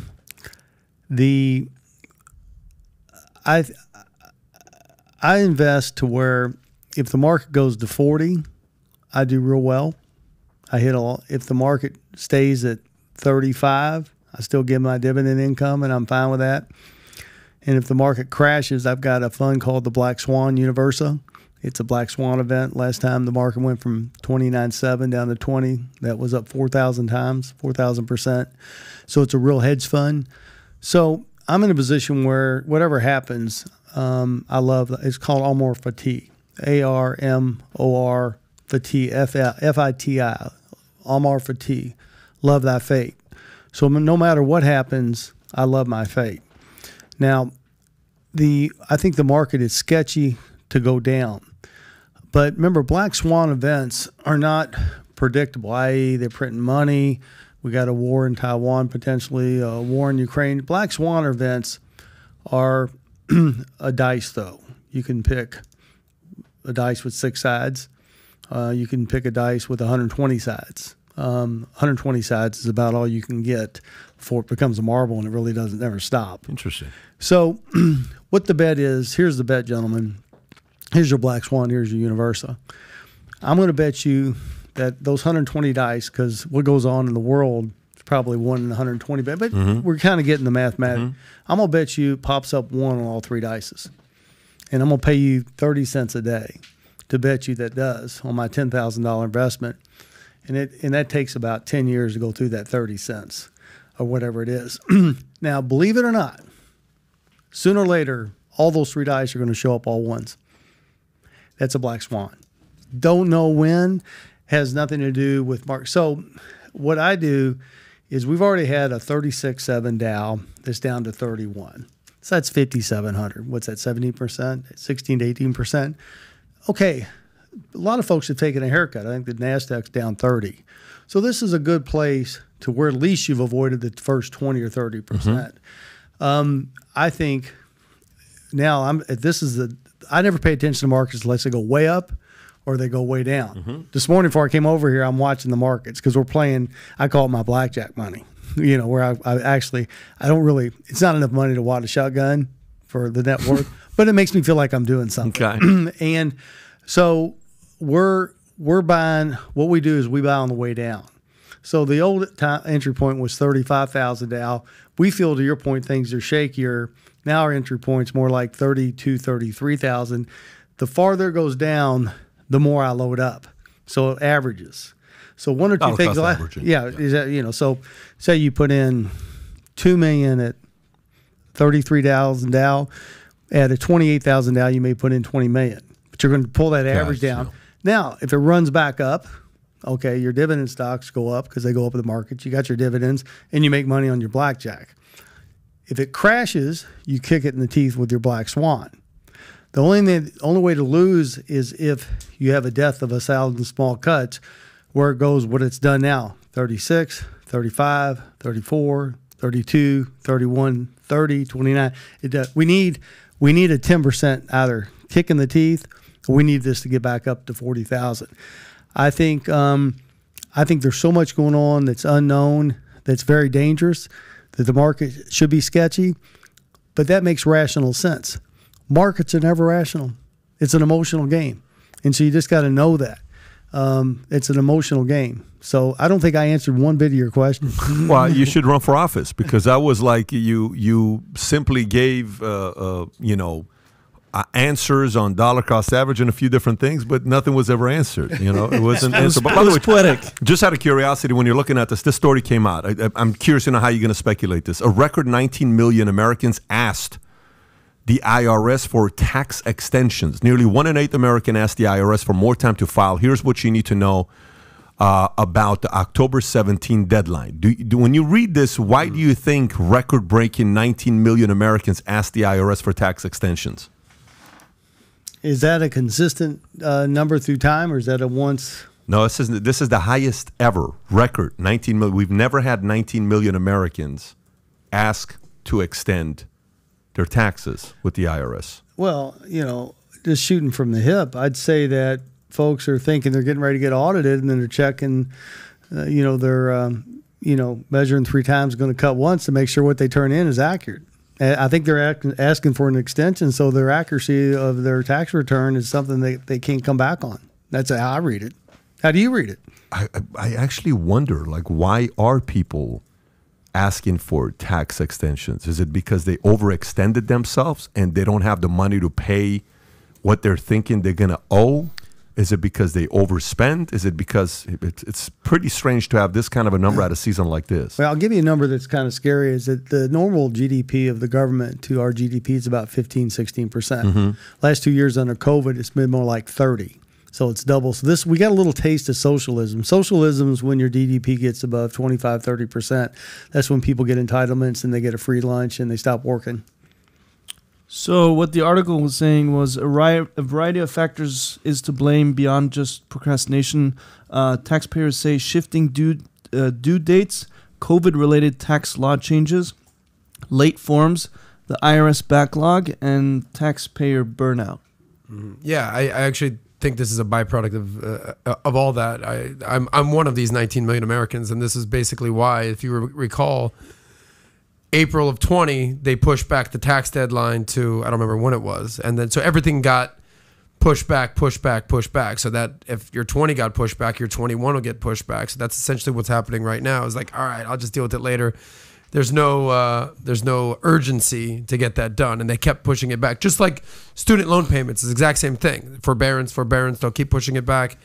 This in any type of sale. There's 2 things that create a sale. It's urgency and scarcity. If you don't have to do it, or if it's not running out, you just won't do it. So I just don't think there's been any sense of urgency or scarcity to get this done. That's just my 2 cents. Yeah, but I mean, every year is the same when it comes down to that. The only thing is, yes, but not since COVID, because they kept pushing back the deadlines. Got it. If you're saying, hey, the homework's due on Friday, well, it's actually due next month. It's fine. All right, when are you going to do your homework? You're not going to do it this Friday. Right. All right, actually, by the way, we're going to actually, you have till the end of the year to do your homework. Yeah. You're never going to do your homework. He used the word. Day. He didn't use the word fickle, but it was a word like fickle. There's a lot of things going on in the market right now where it's tough to kind of predict what's going to be happening. Here's another one from Yahoo Money yesterday. Inflation, grocery prices in August rose 13.5%, the highest increase since March of '79. That's not a small number, by the way. 13.5%. That means if you spend, I don't know, $1,000 a month on grocery for your family, you got a family of 4, husband, wife, 2 kids. Now you're doing $1,350. That's $113. $113 of after-tax money is like $200 of pre-tax money. Did people get a $200 raise? Did people get a 13.5% raise? I don't know. So too many of these figures adding up, you know, it's making you kind of and by the way, did you see the other article about real estate property around the world? How it's just dipping? Did you see the chart that they had? I sent it to you on Instagram. If you pull it up, it's not that one. It's the other one. If you go on Instagram, you'll see it. Yeah, that's the one. You can zoom in on that one. Go ahead and zoom in on that one. You can zoom in, zoom in, zoom in. Look at that right there. Go a little lower, Bloomberg. Go a little lower. The other way, the other way, the other way. Yeah, so there you go. So the world's hottest housing markets are facing a painful reset. Okay, Toronto's going up. That's not really taking a hit. It's shown from 2020 how much it's gone up. Look at the number, by the way. Toronto's gone up 45% just in 2 years. 45%. Stockholm went up 35%, and then it's dropped down to 20%. Auckland went up 45%, and it's dropped to 20%. So it's dropped another 25% in the last 6 months or 10 months. And Sydney went up 25%, and it's now only up 15%. So a lot of people right now. Do you have any opinions on the real estate market? Are you kind of, you have any ideas of what you think is going to happen with all the inventory, the rates going up, how it's going to affect it? Well, back to the previous slide on the groceries. I mean, you just got to look what people are doing, and credit cards are blooming. They're maxed out right now. Savings accounts are plummeting. Mm-hmm. People are borrowing money to go to groceries. So that's a pretty good indicator that the party's over. Get out of the pool. We're getting ready to wake up to reality. My biggest concern through all this is inflation, yes, but deflation of real estate. When you got houses that you're paying $254 and you've only had $250,000 and you had to put $20,000 down, and then all of a sudden that house is worth $180,000 and people just leave us with the keys. The deflation thing could happen with housing, and that would be back to your 07, 08 bust. Mm-hmm. So you think that's possible? Okay. So if that does happen, 31 is not going to be the lowest for Dow. You think we'll touch 25? The interview I gave 14 months ago, 13 months ago, I was going, hey, the game changer here is if they raise interest rates. The guy kind of looked at me like I was crazy. They said, start raising interest rates from, 0 or 1 or whatever it was. Now what's a 6% on a 30-year mortgage? They keep that up. Yeah, 31 could be a nice number on the Dow. Mm-hmm. 31 could be a nice number on the Dow. If they keep raising interest rates. I want to ask you a question, since we're going in this deep finance rabbit hole. I want to ask you a question on asset allocation. You're a billionaire, worth $1 billion. Respect. Without getting in the nitty gritty, what percentage are you cash, stock, real estate, crypto, other type of investments? Would you be willing to kind of give us the asset allocation balance? I think the key with asset allocation is what makes you comfortable. We'll just start with, let's take $100,000. Some people may want $100,000 cash. I've literally had people that are buying bonds. I'm like, bonds? Really? You've been buying bonds for years? Yeah, I forgot to even ask you about bonds, right? Some people have 30%, 40% in precious metals. I'm like, if they blow it up, gold's not going to double or triple. It's going to quadruple. You don't need 30% of your portfolio. But I think it depends on, the person's, what makes them comfortable, really. I mean, some people are worth $10 million and they live in a $500,000 house. Some people are worth $10 million and they live in a $20 million house. That's what makes them comfortable. But the one thing I've learned, I have 3 kids, and when you talk about the kind of wealth we're talking about, it distorts reality. It really does. And it can mess their head up. And it has that. And like it would for all of us. The one thing I've learned with kids is dividend stocks teach them how much $1 million is. So if the child does have $1 million in its trust, that's $50,000 a year. They need to understand that's what $1 million, it's $50,000 a year. That's what it is. It's not more, no less. And that's the one thing that I've been able to do, that whether they start off with $100,000 or $20,000, $20,000 a year, $20,000 in the bank is $1,000 a year. That's what it is. If you get up to $2 million, that's $100,000 a year. So it does teach the kids the value. That's the one thing. It's the only thing mechanism because they go, well, what's $5 million? They think like that. It's like $5 million. Don't even, I haven't given $100 million. I haven't given any of the kids anything close to $5 million or even $3 million. I got one daughter that's 38, another one's 36, my son's 24. Until they show me they can manage the money, and you feel bad because you want somebody to come along that kind of respects what you've done, or at least appreciates it, or at least is going to guard it. But I was watching the Vanderbilts. Cornelius Vanderbilt. He had 10 kids and left 95% of it, I think, to William. None of the other 9 kids could handle the wealth. And he told William, keep the wealth. So, even out of 10 kids, he only had one that could handle, at the time, this was 1787, he had $100 million, which was, by the way, 1/24 of the GDP. I mean, the GDP in 1887 was like $2.8 billion, and he had $100 million of it. So one out of every $28 was his in the America. Translated in today's money, the GDP today is what? 124 trillion. So let's just say a trillion. It's a trillion. He's a trillionaire. He's worth more than all the 5 other guys are. Vanderbilt. Yeah.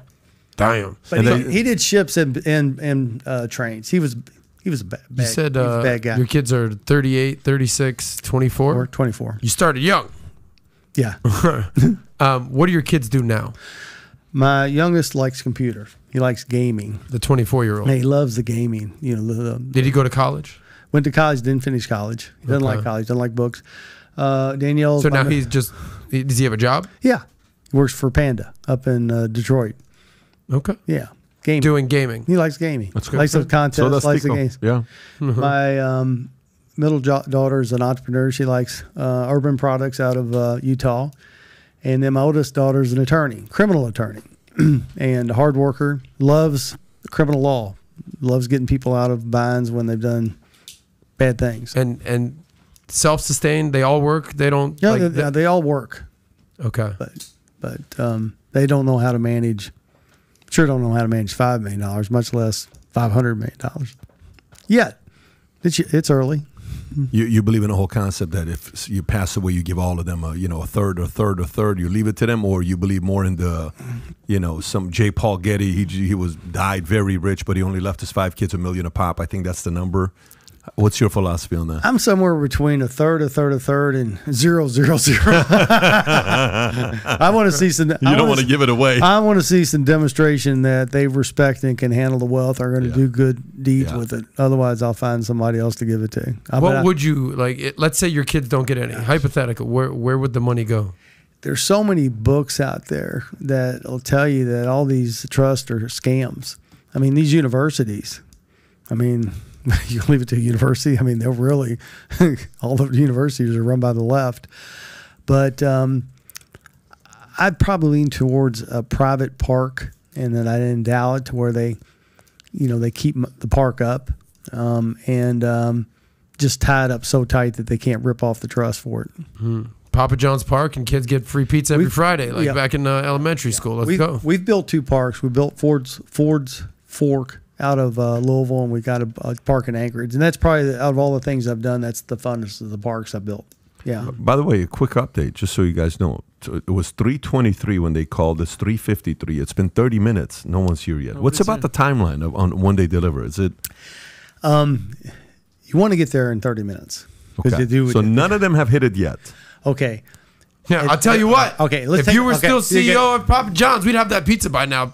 Pat would be soaked in garlic sauce at this point. Now, okay, let's take a hidden camera, and we do a family in the living room, and they order pizza. Okay. 30 minutes, somebody asks, where's the pizza? 30 minutes every single time. Mm-hmm. 41 minutes, they ask again. At 44 minutes, people start to get pissed off. At 54 minutes, what do you think they do at 54 minutes? They're calling the store. They round it up to an hour. It's been an hour.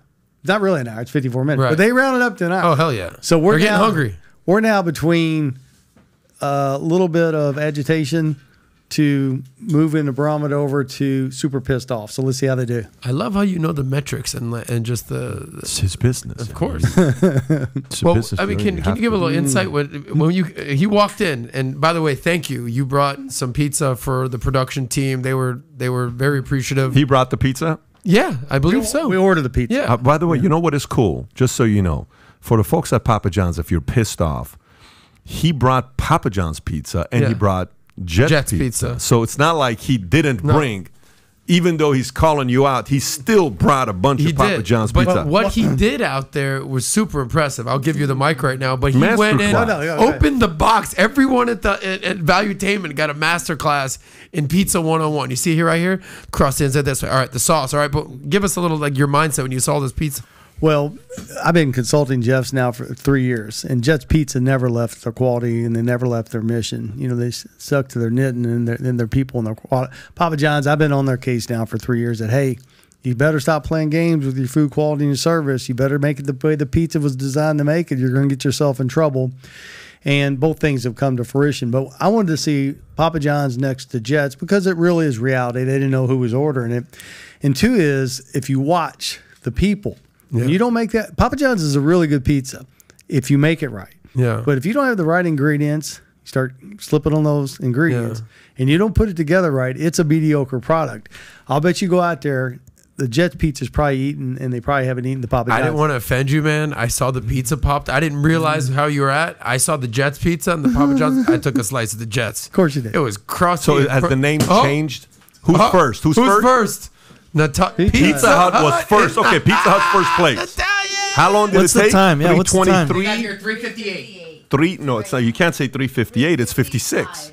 3:55. So they got here in 22 minutes. Okay, set it up right in front of him because he's the expert here. I thought we were going to do like a blind taste test thing. No, we're not going to do that. Okay, so we got Pizza Hut there. Nobody else is here yet, Natalia? Okay, all right, sounds Natalia, good. I vote for you to be the pizza gal. You keep coming in and parade the pizza. It's our Vanna White over here of pizza. Okay, so we got Pizza Hut, took 32 minutes, is what it took. So, by the way, is it fair to say that Papa John's should change the name to Decent Ingredient, Decent Pizza, Papa John's? Instead of Better Ingredient, Better Pizza, Papa John's? By the way, how did you come up with the name Papa John? You were a kid at the time. Okay, I got the recipes, worked at Rocky's, worked at Greek's, had the equipment, got all of this in my brain on what's going to make a pizzeria. Yeah. Didn't have a name. I'm in La Folla dorm, 1982. There's a dorm mate of mine, marketing major from Chicago. I said, I got everything, but I don't have a name. He comes back 3 days later with the logo and the name Papa John's. Straight up. That was it. Dorm mate from La Folla Gym, 1982 Ball State. So you never picked it? You didn't come I didn't pick the name. It was it. He picked the name. That was a buddy you lived with in the dorm. And I said, if it ever goes, Thanks, homie. I said, if it ever goes big, I'll give you a pizza a week for the rest of your life. He's never come forward. He's never come forward. You don't even know who he is. Now, if I was back in Papa John's, I would put out a $10 million reward. Maybe not $10 million. Let's do 500,000, whatever. Yeah. I mean, what something reward? No. 10 million. I like that. We're gonna find this guy. 10 million. That sounds good to me. Who came up with the name Papa John's? It was. You don't even remember his name. No, he was a friend. He was a dorm mate. But you don't remember his name. You don't remember like your roommate's name that had the friend. Nothing. He didn't, Adam, he didn't like school. He just said it. So That's true. He was busy. There you go, Eric. Like his 24-year-old son. I relate to that son. Okay, so Pizza Hut's first. Are you surprised that Pizza Hut's first or no? I mean, it's hit and miss in different markets.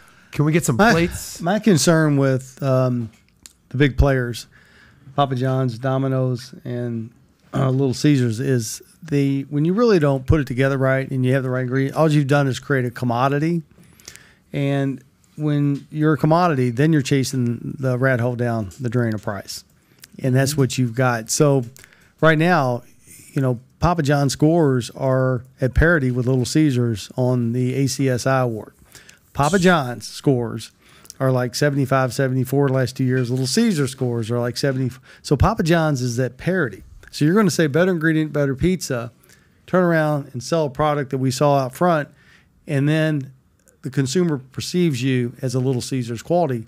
They're in it's a death spiral. It's a black cloud. They better get it. They better get their acting and they get back to the product that made that brand great. But Little Caesars, I feel, is by far and away the cheapest. They have the full $5 hot and ready. They are playing in a market like untouched. How's that look, by the way? It looks good. This is actually, remember, the two things you got to have: ingredients in every bite, ingredients out to the edge. Now, you've got an inch pretty well around that, most of it.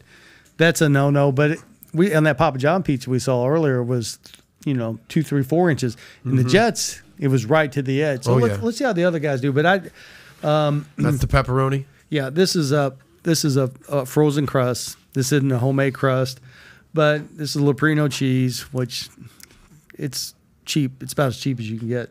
Pepperonis look okay, but I mean, it's pizza. Why would you order that over frozen pizza? I mean, there's nothing about that that's spectacular. Why would you order that Pizza Hut over frozen pizza? Why would you? Look at that. I mean, tell me why that's better than a frozen pizza. Do you want to take a bite?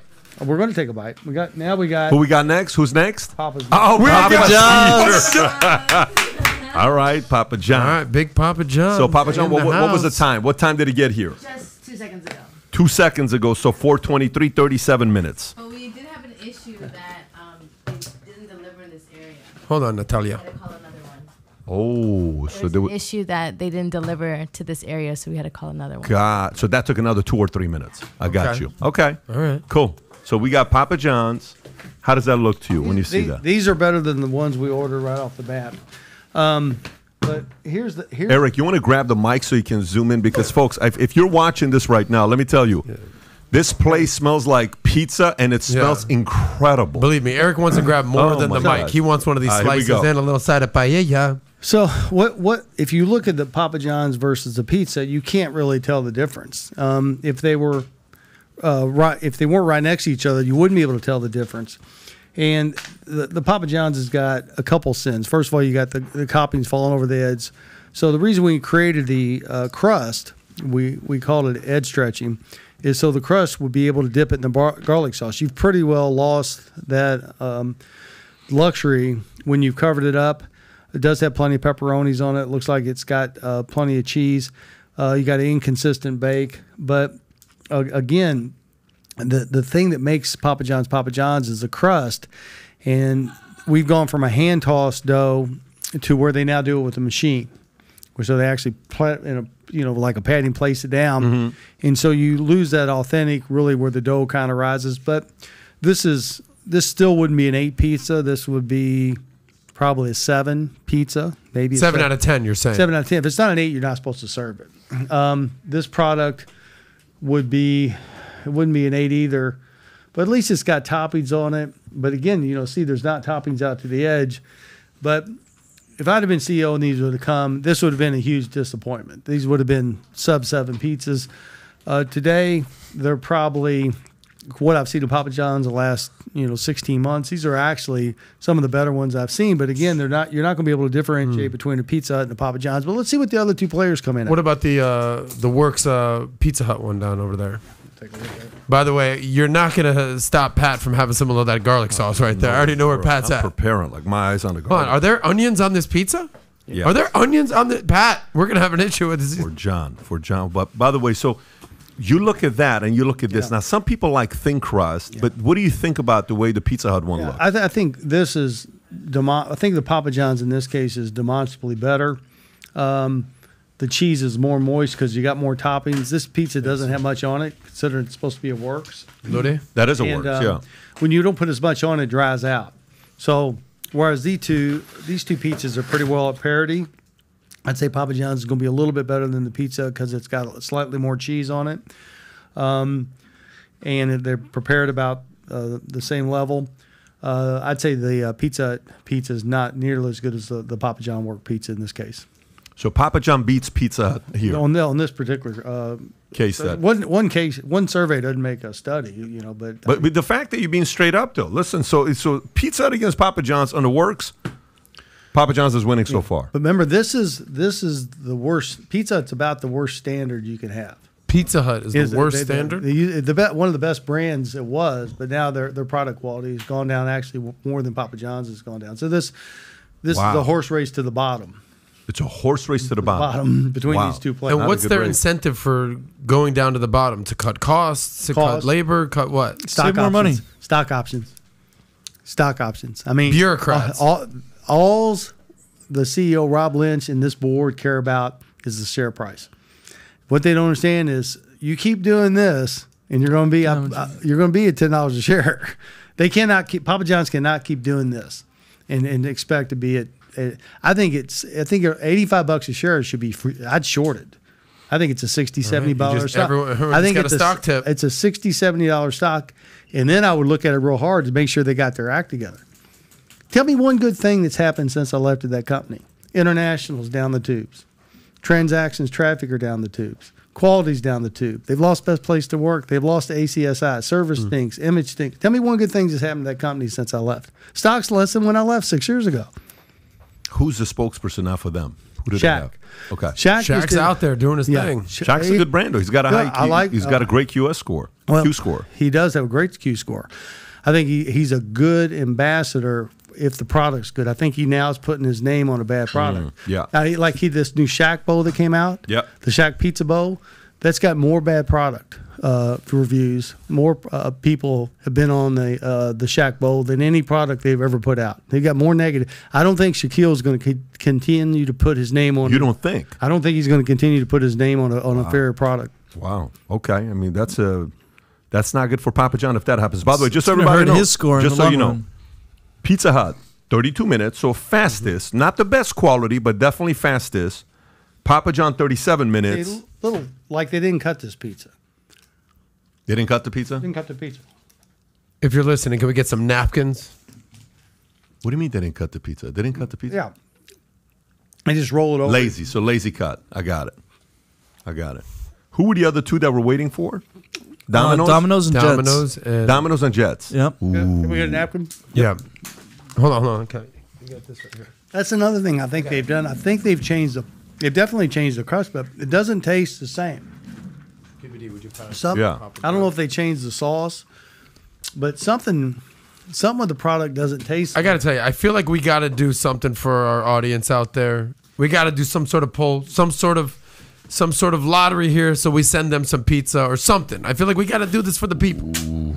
I don't know, Pat. I'm a man of the people. You know what I'm really concerned Talk about? to me. 23. It's been 43 minutes. It's been 43 minutes. Where the hell's the Domino's pizza? We're and about to pizza hit You're it. about to is make a not phone call. here. Well, Domino's, when I grew up, it was a half hour or less. Tempted to What call is the? right I now. would like to know what the audience either favorite pizza, who they go to. Did we do a poll? I'd love to send some pizza to someone out there. I don't know, Pat. You're the boss here. I only work here. I only make the pizza here. You're going to send it to them. It's going to be, if they're local, come by. We'll give it. No, what do you mean? We Come can take send it to wherever they're at. Okay. So, are you impressed or no? The one from Papa John. Doesn't taste like the original pizza. Doesn't. They've changed the recipe. They've done something. I don't know exactly what they've done. I know they changed the dough recipe so they could make it softer to spin it out with the machine. But that doesn't taste like our sauce. So I don't know if they went to a paste sauce or if they put something else in there, but it does not taste like the original recipe, in my opinion. These two are parity with taste. Just a question of, they taste a little bit different, but not that much. But, that zingy, sweet sauce that always made Papa John's. Yeah. You know what I'm talking about? Yeah, of course. Yeah. Here, well, I'll let you try I'm one. going to try. Let me ask you, Papa John's used to have the garlic sauce, but then there was like a cheese sauce at some point. Wasn't there another sauce? Here. We have both. Okay. So this one's Papa John's. I'm going to give this a shot. Okay. Would you consider a cut or no? Not really. Let's see who's Not next. really. Somebody's coming in. Oh, Jets Jets Pizza. Pizza. So Domino's is last. Yeah. won't deliver. What do you mean? Domino's going to deliver? When's the last time What had do you mean? pizza? We called 3 different With Domino's, Papa John's. and none of the Domino's that are in our vicinity With will Papa deliver John's. to this building. Wait, what? Really? I can't. The audience has to None hear of the this. 3 Domino's in the area refused to So deliver to which this Domino's? location. What cities were these in? The Domino's you called? Well, you said Vero Beach. I'll lower him a little bit, guys. He's a little too loud. But yeah, we called 3 in a proximity of our area. Yeah. None of them offer delivery to our address. We even went online to double check, and they won't How deliver to far? the address. How far was the? 3 miles. Yeah, there's one literally 9 minutes down the road. And they said they don't deliver. Will not deliver. Well, to us. Domino's, this is not good for you. So what you just did, we're not going to be able to get a chance to. Maybe that's a good thing Taste for test them. them. By the way, John, I don't want to offend you. You were absolutely right. It's hard to even get the slice out over here. It's falling apart. It was not cut well. This would not happen under Papa John's platter. Well, that's why you got to measure what they're doing because they won't cut it, they won't bake it, and then what the franchisees, I love them to death, but you're talking about successful entrepreneurs, they don't whine. Franchisees, they complain, but they'll make the product wrong, cook it wrong, cut it wrong, and then blame it on a marketing or blame it on technology. I mean, it's unbelievable. You've got to measure what the franchisee's doing because if you're not weighing them every day and making sure they're on their game, they'll slouch. So what do you think about Jets Pizza that just came in? It's still a little hot. You want some Jets?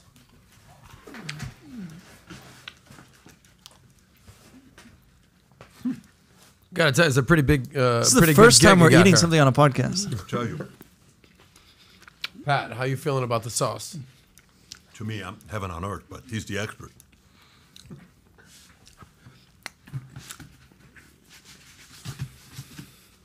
I want to see what Pizza Hut is.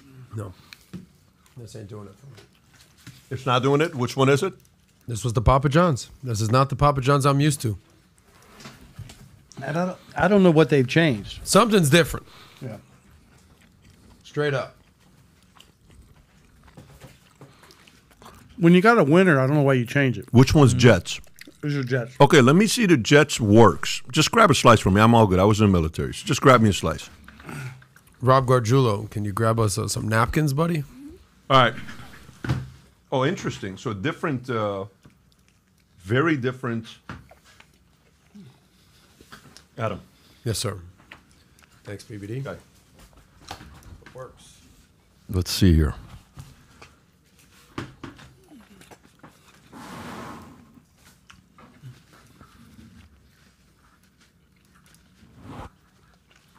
Jets is super hot.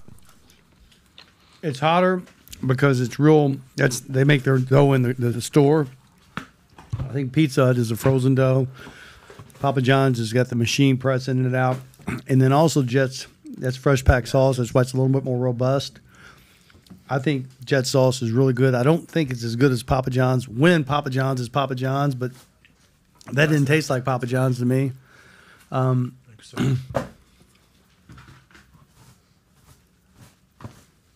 This place smells like pizza. Kai, grab a slice, Kai. I'm waiting for the pepperoni over Grab a slice, Kai. Come grab a slice. Come on. Come on, big Everybody, dog. Natalia, everybody wants you to grab a slice for whatever reason in the comment section. They love Natalia. Here's what I think. I think if the Papa John pizza was made the way it was supposed to be made, with the ingredients that it's supposed to be made with, I think it would hands down, it would kill the pizza. And my gut is it would. Guy. Jet's round pizza is not as good as its pan, but Papa John's round pizza is better than Jet's round pizza. But in this case, Jets is better because they're not making it right, or they stopped doing something, made it differently. But I think if that Papa John pizza was made the way we used to make it, it would clean this Jets pizza's clock. It's not made the way it used to be made, so I think this is a little bit better. The pizza works. There's nothing on it. It's dry. It's no good. I think the Papa John works. Is definitely better than the Pizza Hut. And then I think the Jets has a little bit more toppings and a little bit more wholesome. I'd say it's slightly better than the Papa John's because they changed the crust, they changed the sauce. But I'd give Jets Jets number one. I'd give Papa John's 2 on the works, and I'd give Papa John's and Pizza a 2 on the pepperoni, and then I give Pizza a 3rd on the works pizza. So for me, works is last. You know, We pass over that Pizza Hut pepperoni so we can hand it over this way and get it to Kai. Thank you, sir. where are Tell you what, ranking? What are you the best thinking? slice I've had so far was the original slice that we had out there. From? That was that Jets as well? That Jets. with the pan? Jets. That was awesome. Jets has a fantastic pan pizza.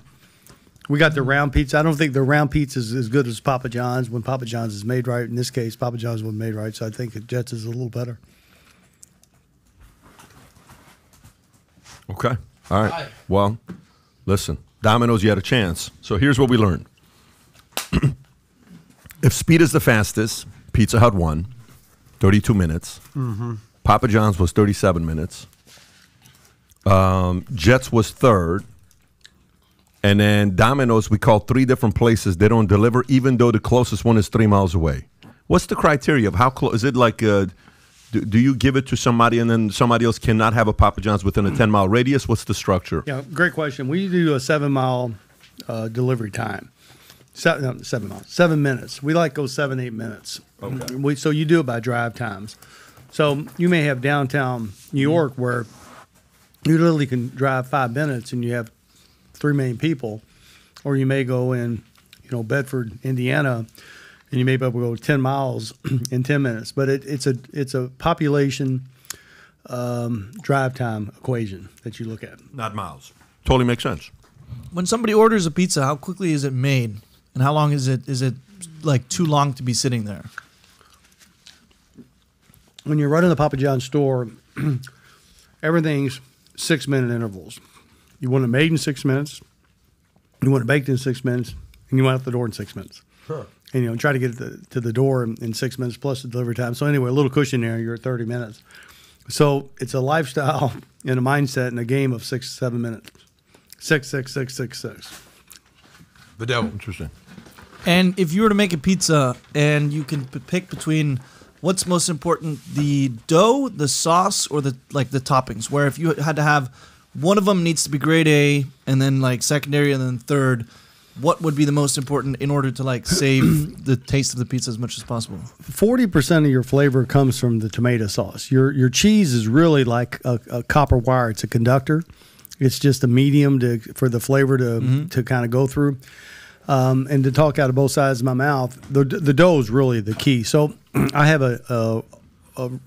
actually a pizza stone in my backyard, a pizza oven. Gets up to 600-700 degrees. And what I'll do is I'll go get dough from Papa John's, dough from Jets, and then sauce from each of them, and just play. But I think the Jets pan dough with Papa John's sauce, and then this pizza that you just saw at Jets, that's grande. This is grande cheese. It's a thicker, chewier cheese. This is going to be $2.80 a pound, whereas Papa John cheese is going to be $1.80 a pound. This is Loprino. This is a lot cheaper. So if I could have a combination, if I could have Jets pan dough, Papa John sauce, and a combination of Loprino cheese with a little grande cheese, you're home. Perfect. You're home. Let's start a business. What are the chances Papa John's franchisees and board is watching this last part of the clip? And they're sitting there saying, guys, did you hear what he said? He said, we recommended this. What are the chances they're going to actually implement the recommendation you're giving? The 280 cheese, the sauce, what's the chances? I wrote the book on how to do this. There's a book. It's called Papa. And they can't even read the book. I can tell you what they can't. I mean, they can't. How do you get healthy? Troll. You eat right and you exercise, but they don't do it. Yeah. It would take. Where's that Papa John pizza at? It would take 12 to 16 months of going back in and keeping my hand on their shoulder. 12 to 18 months to get them back. When you're selling 1 million pizzas a day and you got 5,000 stores and they're all over, they're just out of shape. The amount of fortitude and exertion and energy on my part to get them back in shape would take a year. Every day on their case. No, I don't hear about marketing. I don't hear about technology. I want to know why we're not making the product the way it's supposed to be made. The pizza. It's, as my farmer friend says at Modesto, it's the food, stupid. Makes the sense. economy stupid. And by the way, there's a lot of Assyrians. Can I just give a quick shout out? This kid over here, this guy Kai. By the way, he hasn't been on the podcast in, I don't know, the last time he was on the podcast. He's a little bit. He's we love this guy. This guy every weekend he makes his own pizza. That's his thing for years now. No, it's been a lot of years. Your permission to speak now. Go ahead, speak. Yeah, what you got? No, I dough from scratch, everything. So it's been fun. Well, I've got a pizza oven in my house in Kentucky. The columns that hold it up are 1,700 years old, back to the Emperor Constantine out of the Roman Empire. That's crazy. So anytime you guys want to come, when you all come see me in Kentucky, bring Kai, and we'll make pizzas out of it. All right, I'm in. You can film your show. Listen, you can film your show from my backyard and have the time of your life making pizzas with Kai. With all due respect, I'm going to let them go to Kentucky. I was recently invited to Eastern Europe with Andrew Tate to go visit him in Romania. So after that trip, I'll come to Kentucky. But that's first on my list. So Kai can go get some pizza with those guys. Kentucky. I lived in Kentucky 2 years. So I would actually entertain that thought. That'd be great. Thank you for the invite. Appreciate you for coming out. This was great. This is the first time we've done something like this, and this decision was made last second, by the way. Yep. I walked in, I see him all ordering pizza. I'm like, are you okay if we ordered? He was, good enough of a sport to do this. And once again, thanks for coming out. Thanks for sharing your story. Any crazy projects you're working on right now? You haven't found that business yet. We're working on Papa's Farms. Okay. Organic farm. No fertilizers, no chemicals, little beehives and bee farms. So we're having some fun with Papa Farms, doing a lot of things on nutrition. Just got involved with a company called Wild Health, which is genomics, testing your DNA, but having a lot of fun in the health field. But I'll come back on when I get something that I really can get my teeth into and share with you. But I appreciate y'all having. You look great, man. I gotta tell you, seriously, the last picture I saw of you, I was like, oh, I hope he's doing okay. I didn't know what to expect. You walked in, I was like, holy. He said, should I put a jacket on? I said, no. You look come awesome. on down. Thank you. So once again, thanks for coming out, gang. I hope you enjoyed it as much as we did. Give it a thumbs up and subscribe if you did. And tune in again tomorrow. We have another show coming for you tomorrow. Take care, everybody. Bye-bye, bye-bye, bye-bye. Thank you, Papa John. Thank you.